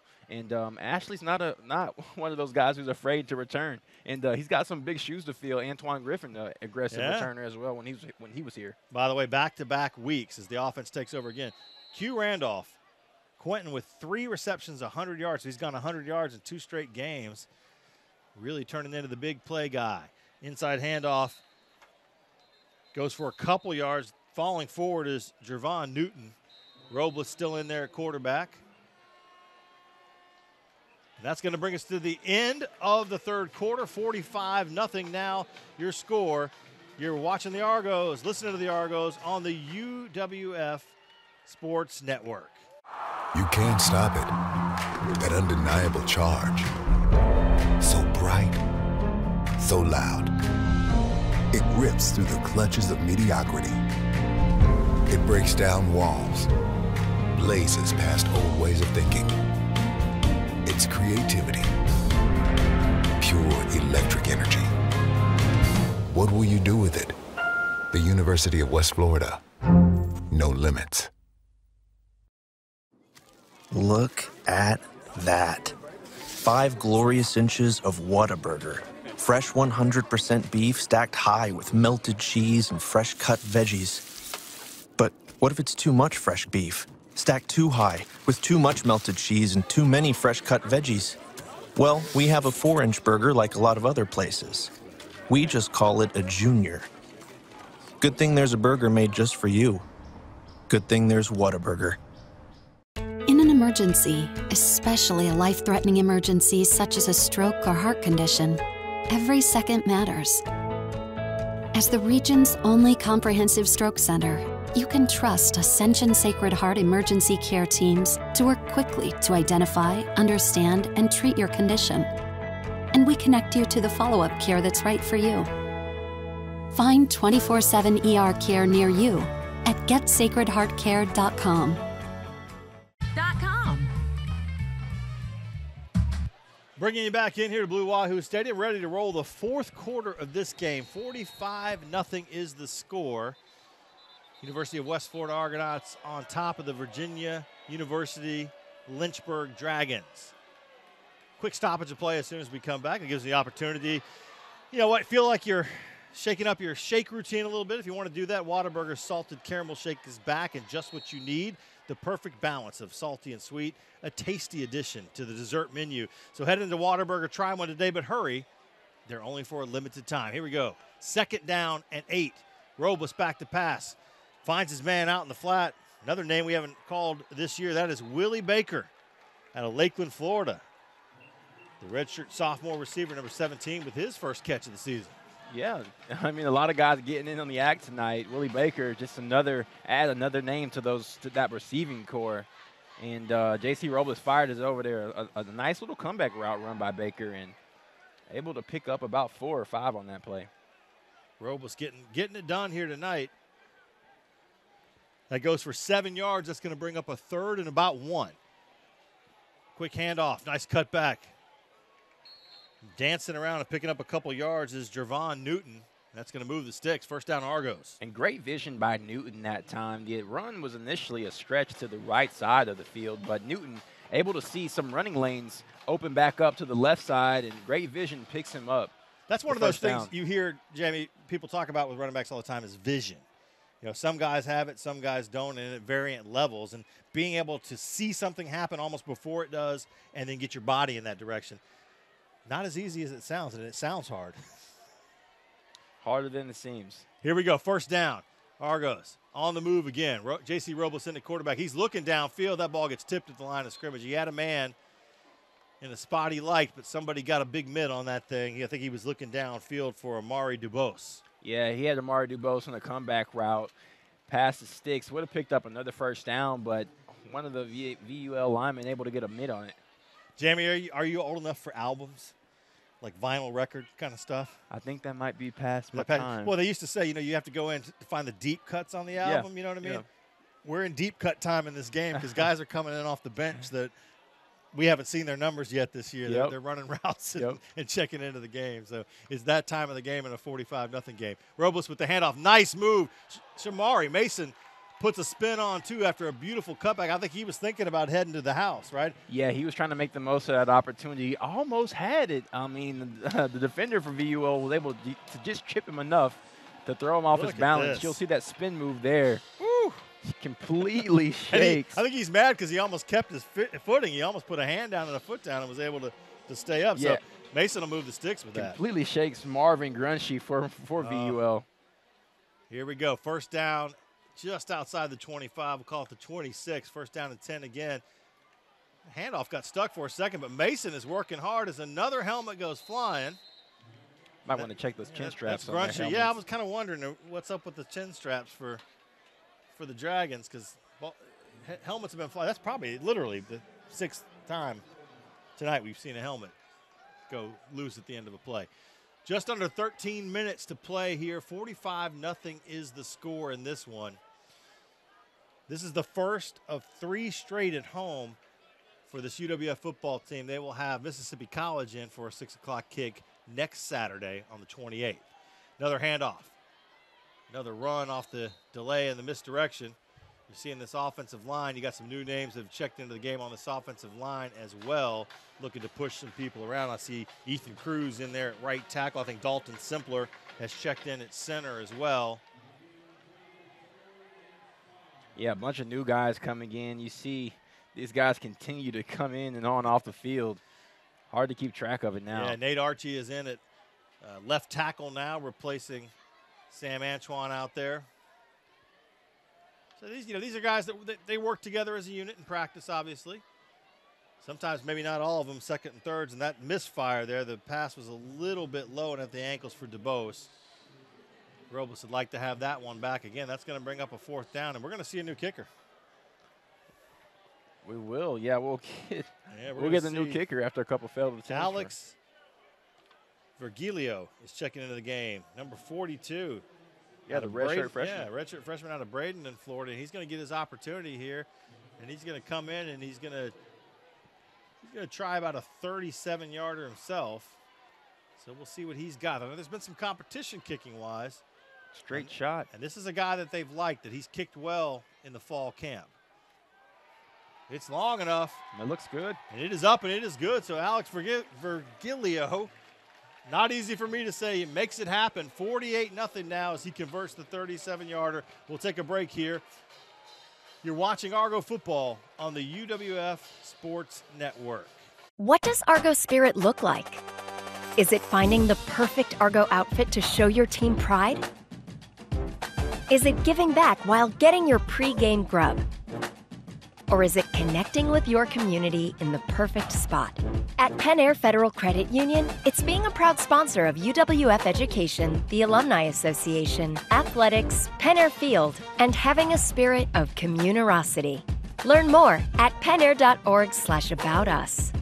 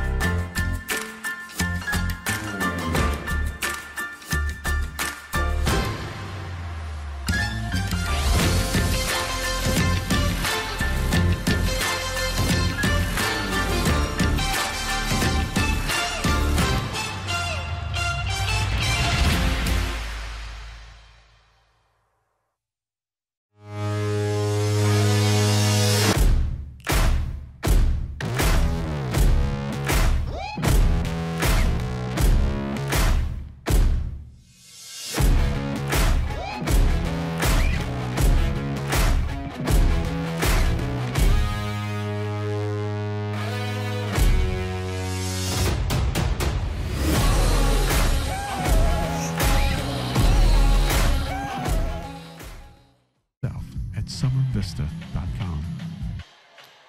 Back with you, Blue Wahoo Stadium. Argos lead this one 48-0. Will Kennedy and Jamie Smith on Cox Sports TV, ESPN Pensacola simulcast, and the UWF Sports Network. Set for a kickoff here in this ball game. Colton Norris is out. Alex Virgilio just made the 37-yard field goal as the second kicker, place kicker in. Norris boots this one towards the corner, and it's touched and then taken out of bounds. So that's a mistake as a returner. You let that go. You take the ball at the 35. Instead, you're about to start inside your own 5. Got a second here to talk about some of the other stuff that's going on at the University of West Florida with fall sports right now. Busy weekend. Women's volleyball at a tournament up in Aiken, South Carolina. They take 3 of 4 matches up there, beating Francis Marion along the way. Also getting a couple wins today. UNC Pembroke and beating Erskine in volleyball. They lost one to the home team. South Carolina Aiken. Men's soccer goes over across state lines and beats Spring Hill 2-1 this afternoon. And then cross country, men's and women's cross country, they have not hosted a meet on campus in something like 15 years. They did that this morning if you were up early, 7 o'clock. Both teams finishing second. So great performances at home. It's a good time to be at Argo. And Tuesday night, big volleyball match coming up. It is the blackout match on campus. This is a really cool one. That they wear these black uniforms, the women's volleyball team. They turn the lights out. You got glow sticks, all that kind of stuff. It's like a Tuesday night party up in the field house out at the University of West Florida. So look forward to that one coming up here against UAH, University of Alabama Huntsville. 5 o'clock start on Tuesday the 24th. UAH, the only team to beat the Argos in Gulf South Conference play in the regular season last year. As the women's volleyball team won regular season, won the conference tournament, tennis, soccer's, 101 conference championships now for this athletics program. I don't think people realize that's a big number. That's a huge number, and they continue to crank them out. Trophy room is getting crammed. It is. We've redone the front of the field house and made some more room to display with nice lighting some of those trophies. Here we go. Fourth quarter action just at 12 minutes now, and there's that defense again jumping in there, stuffing the run. Gail Laurent coming off the corner with a big hit. He's been busy tonight. He really has. You love to see this. You're seeing guys obviously get more comfortable in the system and kind of find their niche and find their role.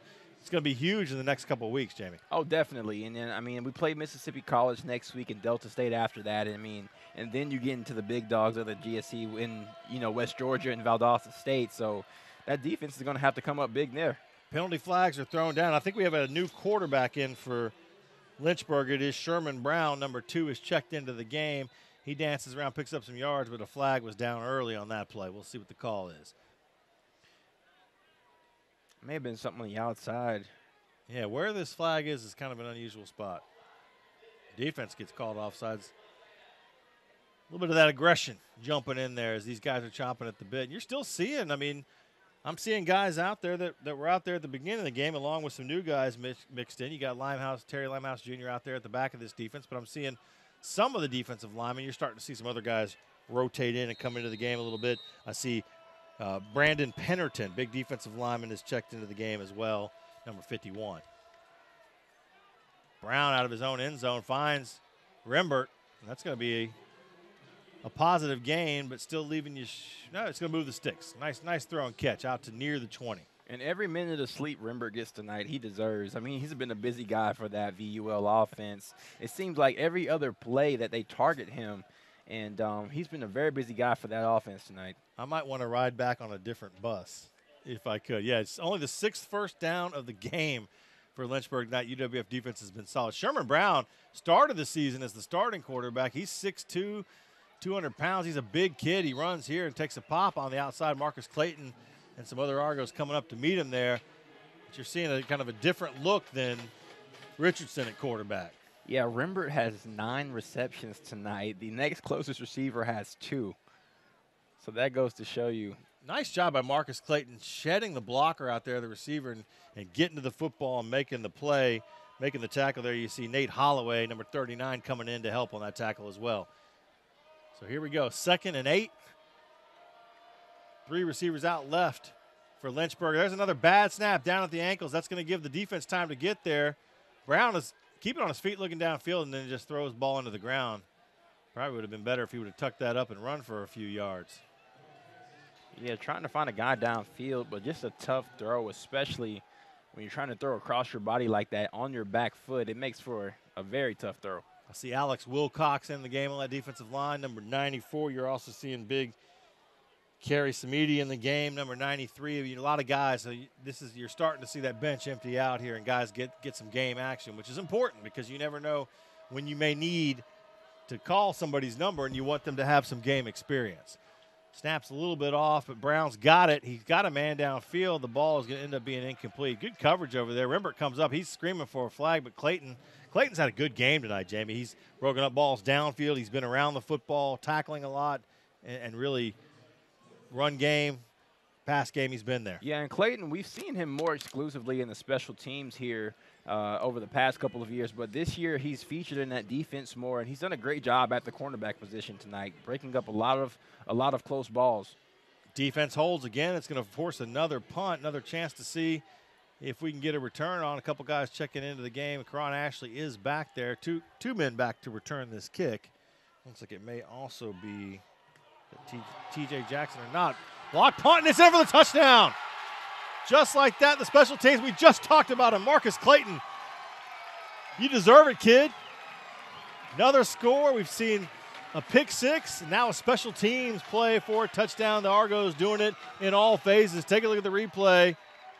Yeah, scoop and score. Just get there. Nice job. Jordan Ashley, or coming actually off the corner. That was we just said those two guys. Nate Holloway. Yeah, Nate Holloway. They combined on a tackle. Holloway blocks it. Clayton scoops it up, keeps his feet, and takes it in for 6. Just at the right place at the right time, and how convenient. We were just talking about him there. I know Coach Shoemaker down there, works with the special teams too, is going to be happy with that play. They spent a lot of time in practice working on these kind of things, return game and the potential block game. Virgilio comes in for the extra point, bangs that thing through. 55, double nickels on the board. Argos lead this one. You gotta love it if you're an Argos fan. Tough night for the Lynchburg Dragons. You're watching Argo football and listening on the UWF Sports Network. You got me falling hard, sweet baby, got me falling hard for you. And still, I felt this way before, you know it's true. And still, you got me more and more. Oh, you got me falling hard.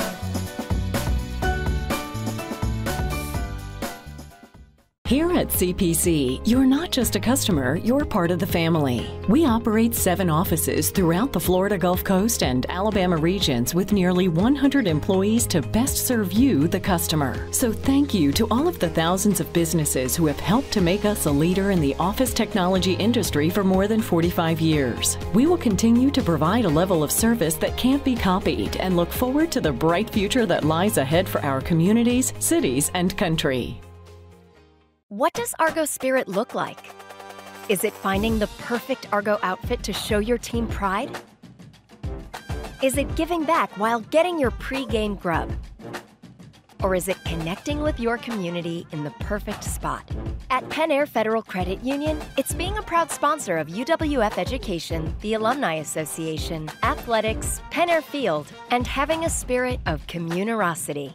Learn more at pennair.org/aboutus. We bring you back in here to Blue Wahoo Stadium. Will Kennedy and Jamie Smith. Those guys in the ROTC are tired, man. We were looking at some push-ups earlier. They had a cheerleader up on top of the push-up board doing, I think, 28. Now you're up to 55. I don't want to be next in line, Jamie Smith. No, I do not want to be the next man up in this situation. Yeah, I'll take my seat up here. Kickoff, booted deep inside the 5. Another chance to return this thing out.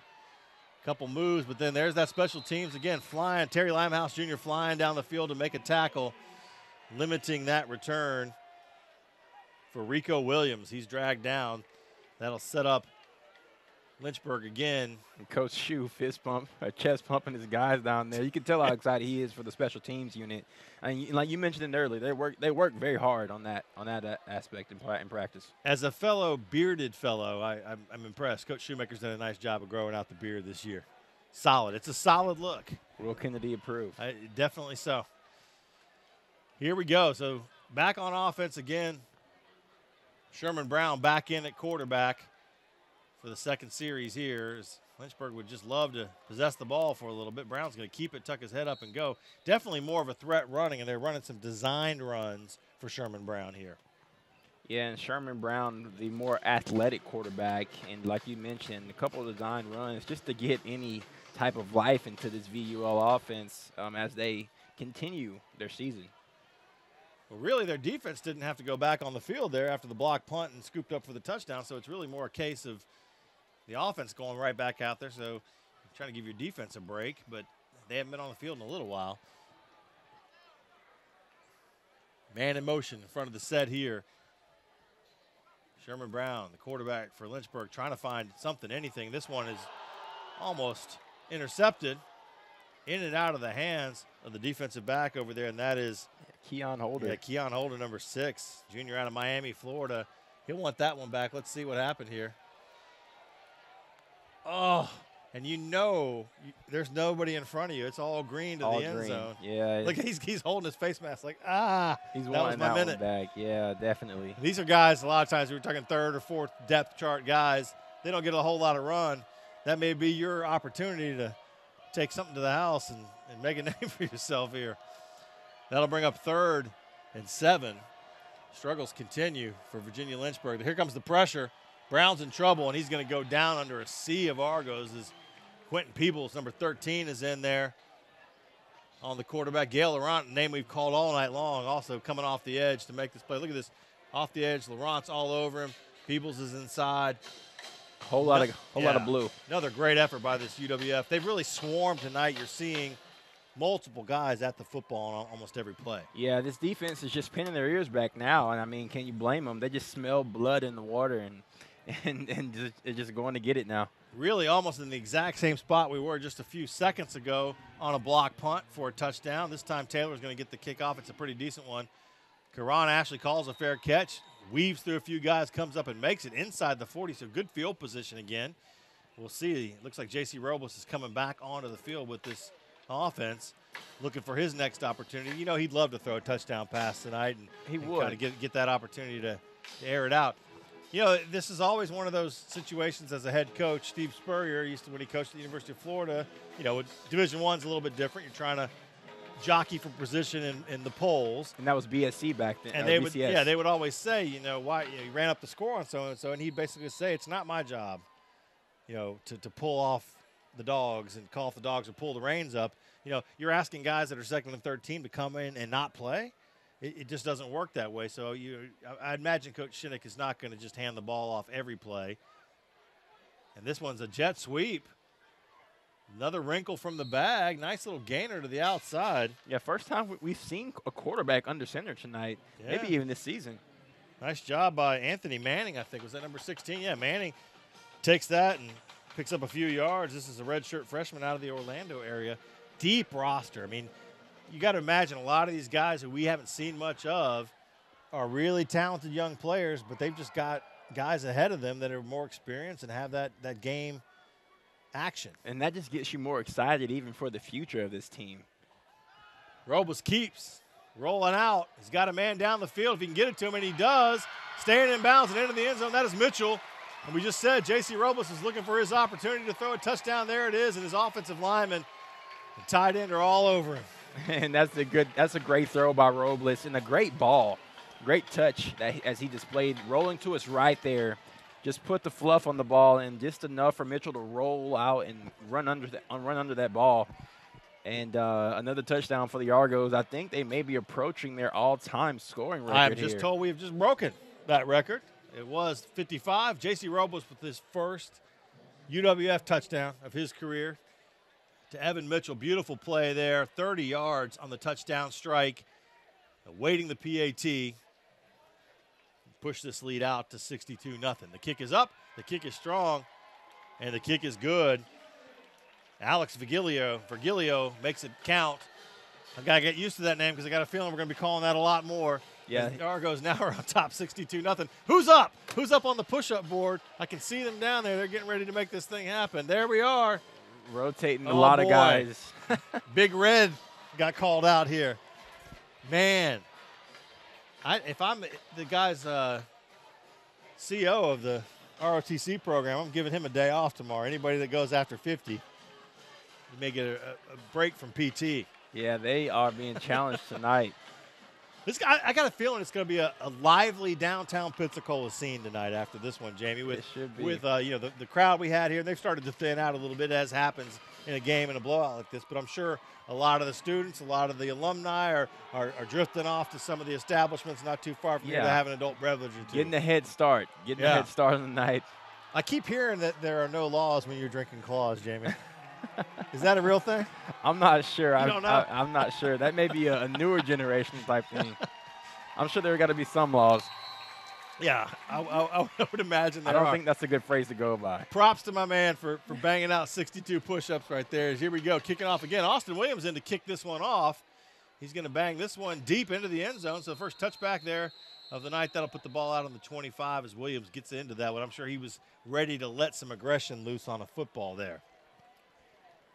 7:32 left to play here in this ball game. 62-0, as we just were noted. This is the new record. 62 points in a game for this UWF offense. We've continued to see them click, whether it's Austin Reed, now J.C. Robles. Really, the running game has been super impressive tonight. And again, you said it, Jamie, early on, the words of Coach Shinnick, basically, do what you got to do. Play to your capability. Don't worry about the opponent. Do you feel like we've seen that tonight? Yeah. So, I mean, the slogan is, it's not how we play, it's not who we play, it's how we play. And, I've showed that tonight. I mean, defense pitching a shutout. And, this is what you've expected as, the defense comes up with a fumble almost on this play. But another helmet on the ground. Yeah.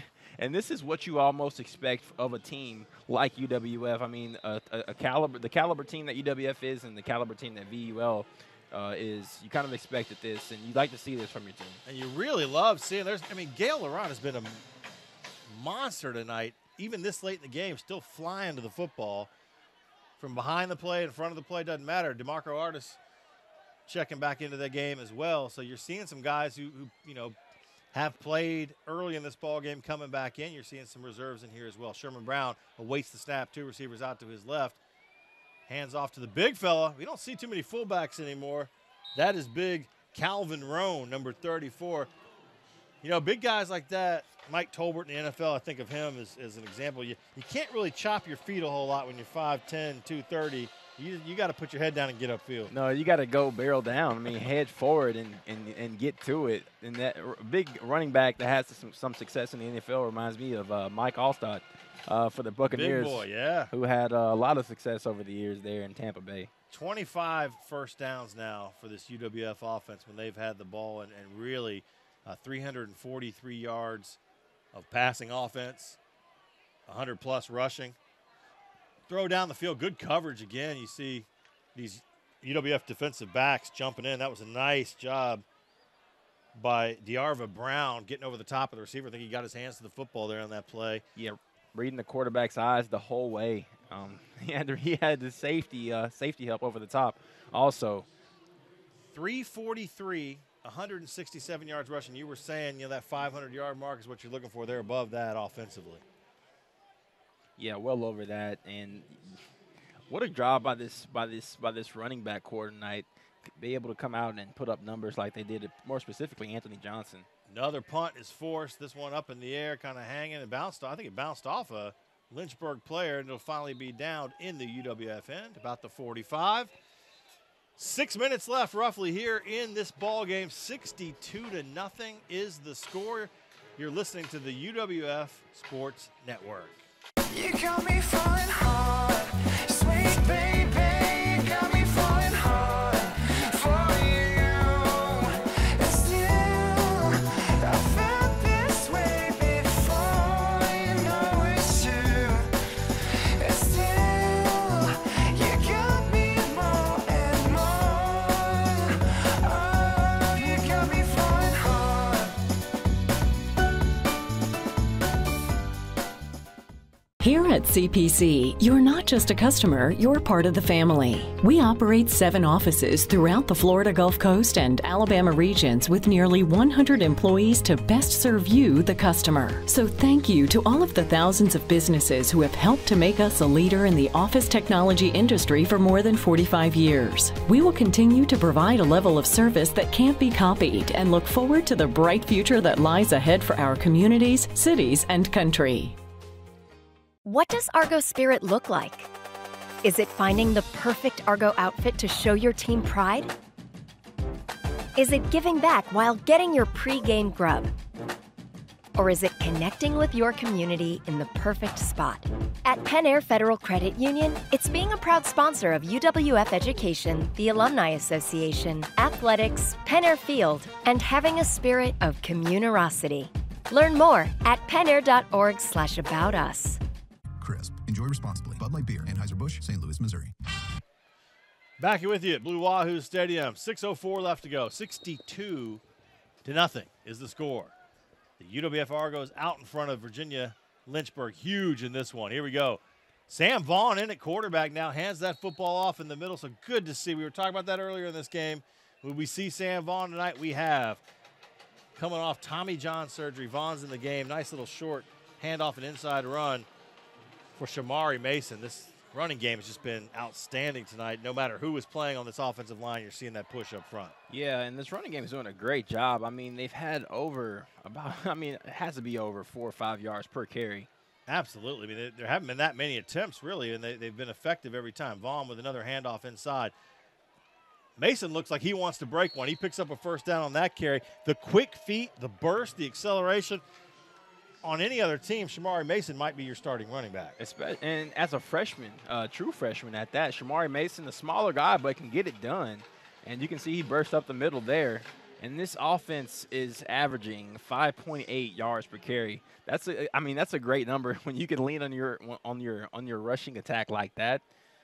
That opens up things in the passing game. I think of some of the running backs that hurt this UWF team last year, and a lot of them were guys like Shamari Mason, that style of runner, that type of body. This time he gets bottled up, but still spins off.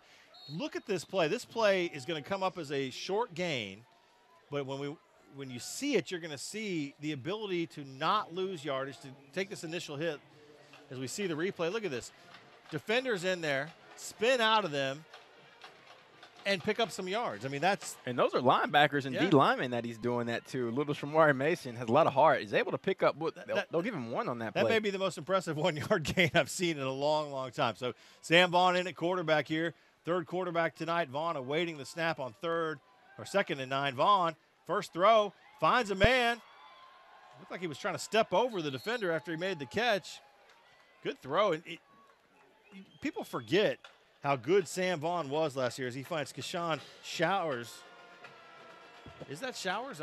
84, right? Yeah, that's going to be Keshawn Showers at tight end, the backup tight end to Ja'Kerry Jackson, able to haul that in. I'm just wondering because he's listed a defensive lineman in this one thing, but it's got to be him as a tight end. 6'7", big target. Big guy, yeah. He actually came in as a linebacker, moved to D-line, and is trying out another position here. He's getting a run tonight. Here we go.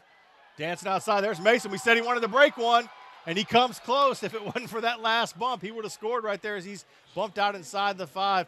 So impressed with Shamari Mason tonight as he has turned it up to another notch here. Sam Vaughn, by the way, he's third-string quarterback now behind Austin Reed, behind J.C. Robles. But let's not forget, I mentioned earlier, he started 6 games, won 5 last year. He beat UNA.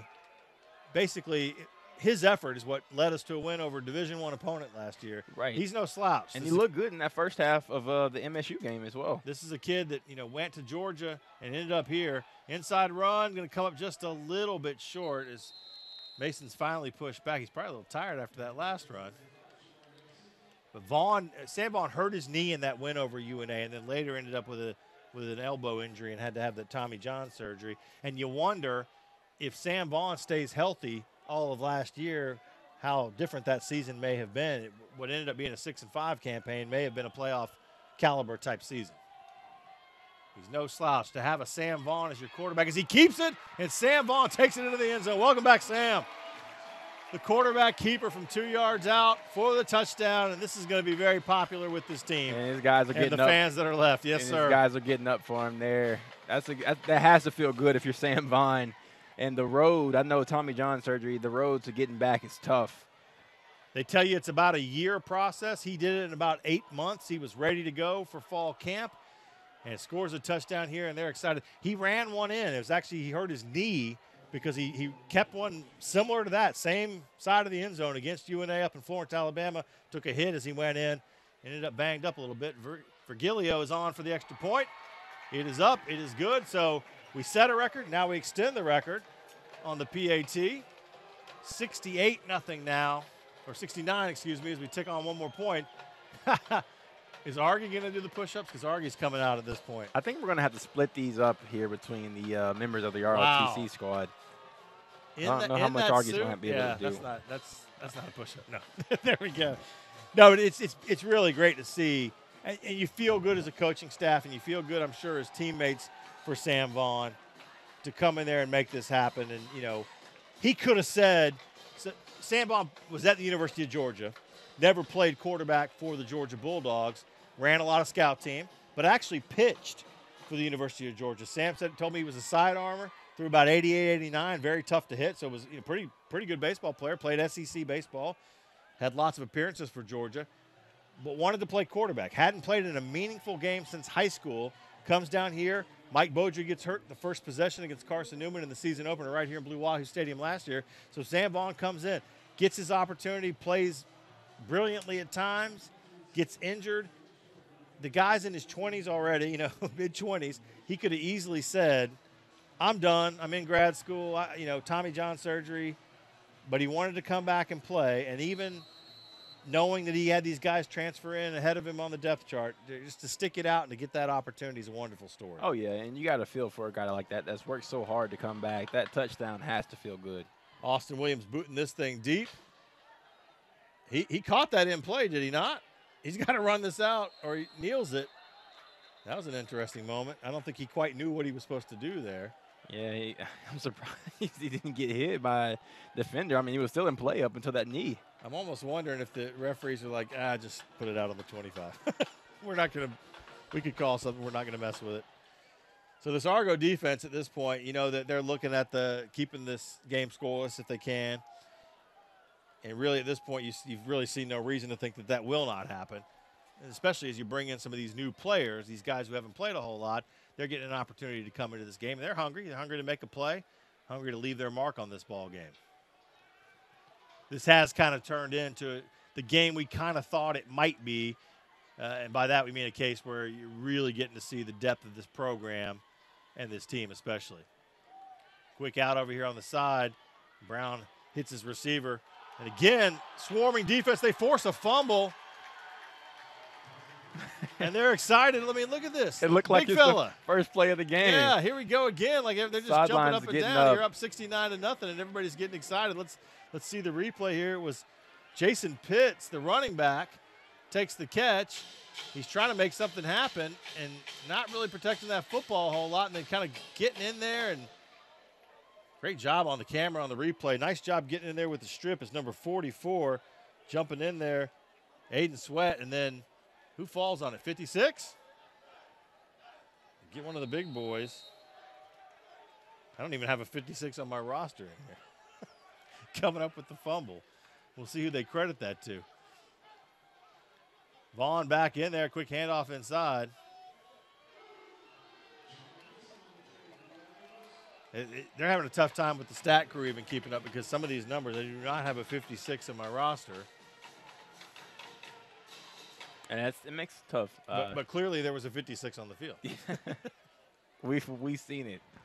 And hopefully the viewers out there can be our witnesses to that. I think sometimes when you know, West Florida, has all college programs do now, the Argos have a slew of different jerseys, different colors and options they can wear, and sometimes you don't have all the numbers in the Navy that you do in the green, which, by the way, we don't ever want to see again when we're trying to call a game, or the white ones.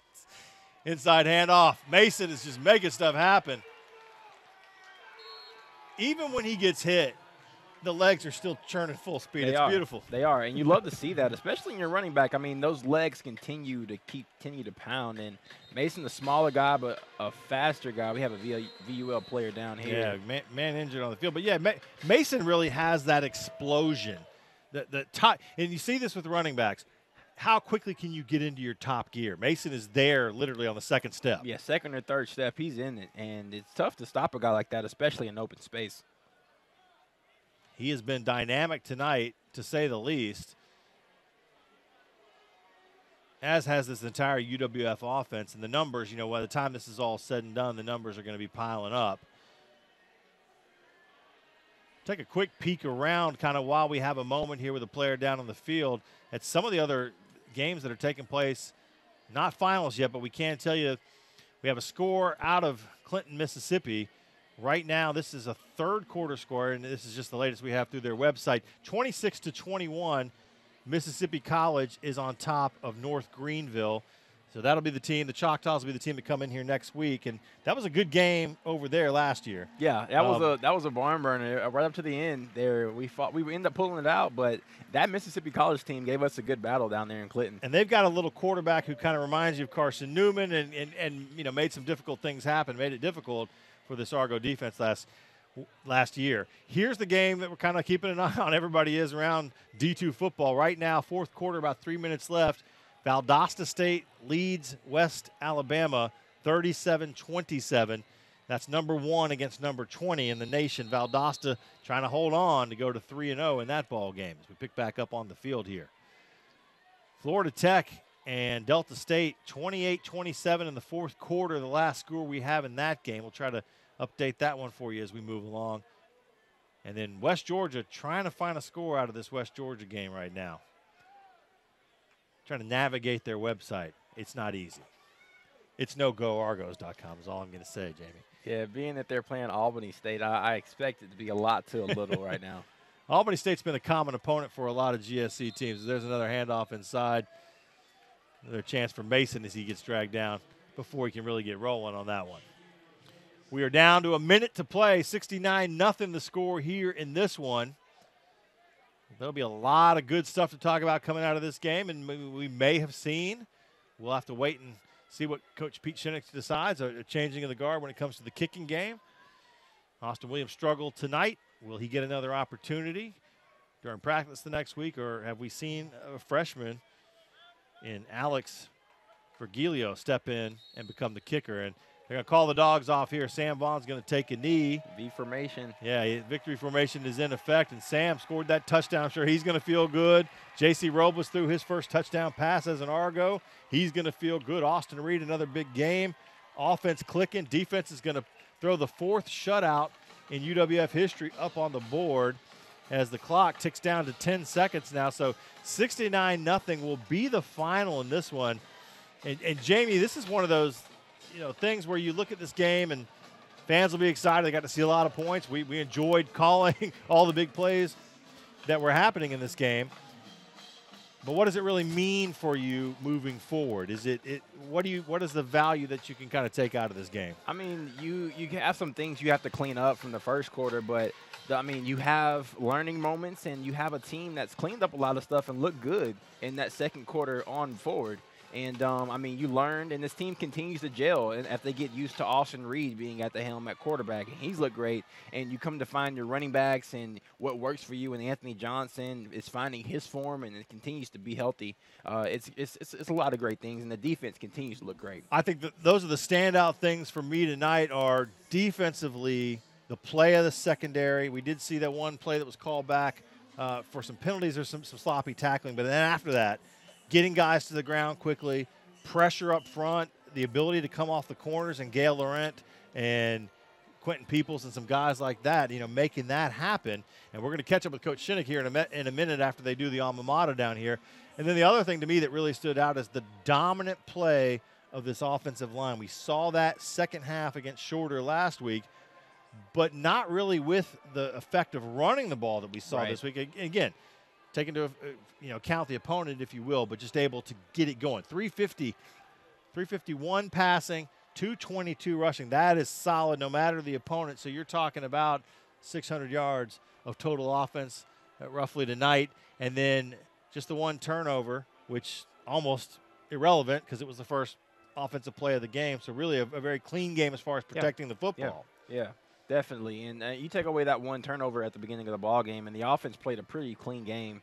And I know they'll clean that up going into next week. They'll have to with a tougher opponent coming in Mississippi College. But yeah, 573 total yards of offense. You have to be happy about that if you're a head coach. How about that other column, Jamie?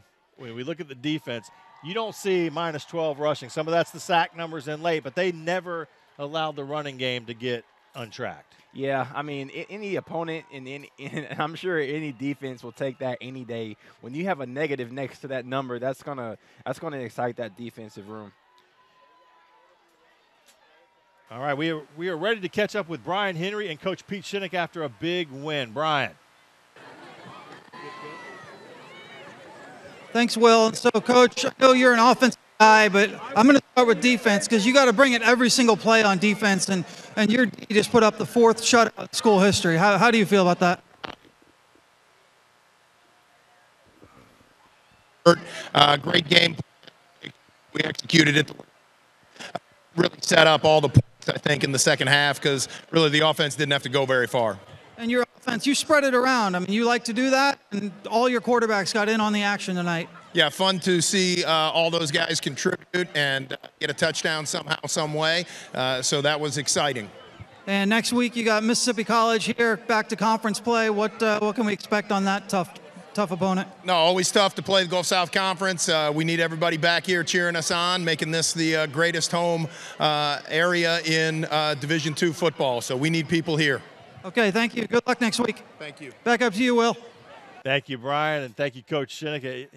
Crack a smile there a little bit, right, Coach? Now he's feeling good after this one as he talks to his family after that one. So again, 69-0 is the final score in this one. Big win for UWF in the home opener. Jamie Smith and I will be with you next week as well. 6 o'clock kick. Mississippi College coming in to Blue Wahoo Stadium to take on the Argos and Gulf South Conference game. It should be a good one. We thank you for watching here on Cox Sports TV. Our radio broadcast will continue coming up next with our post-game show on ESPN Pensacola. We'll see you next time. Thanks for watching football here on the UWF Sports Network.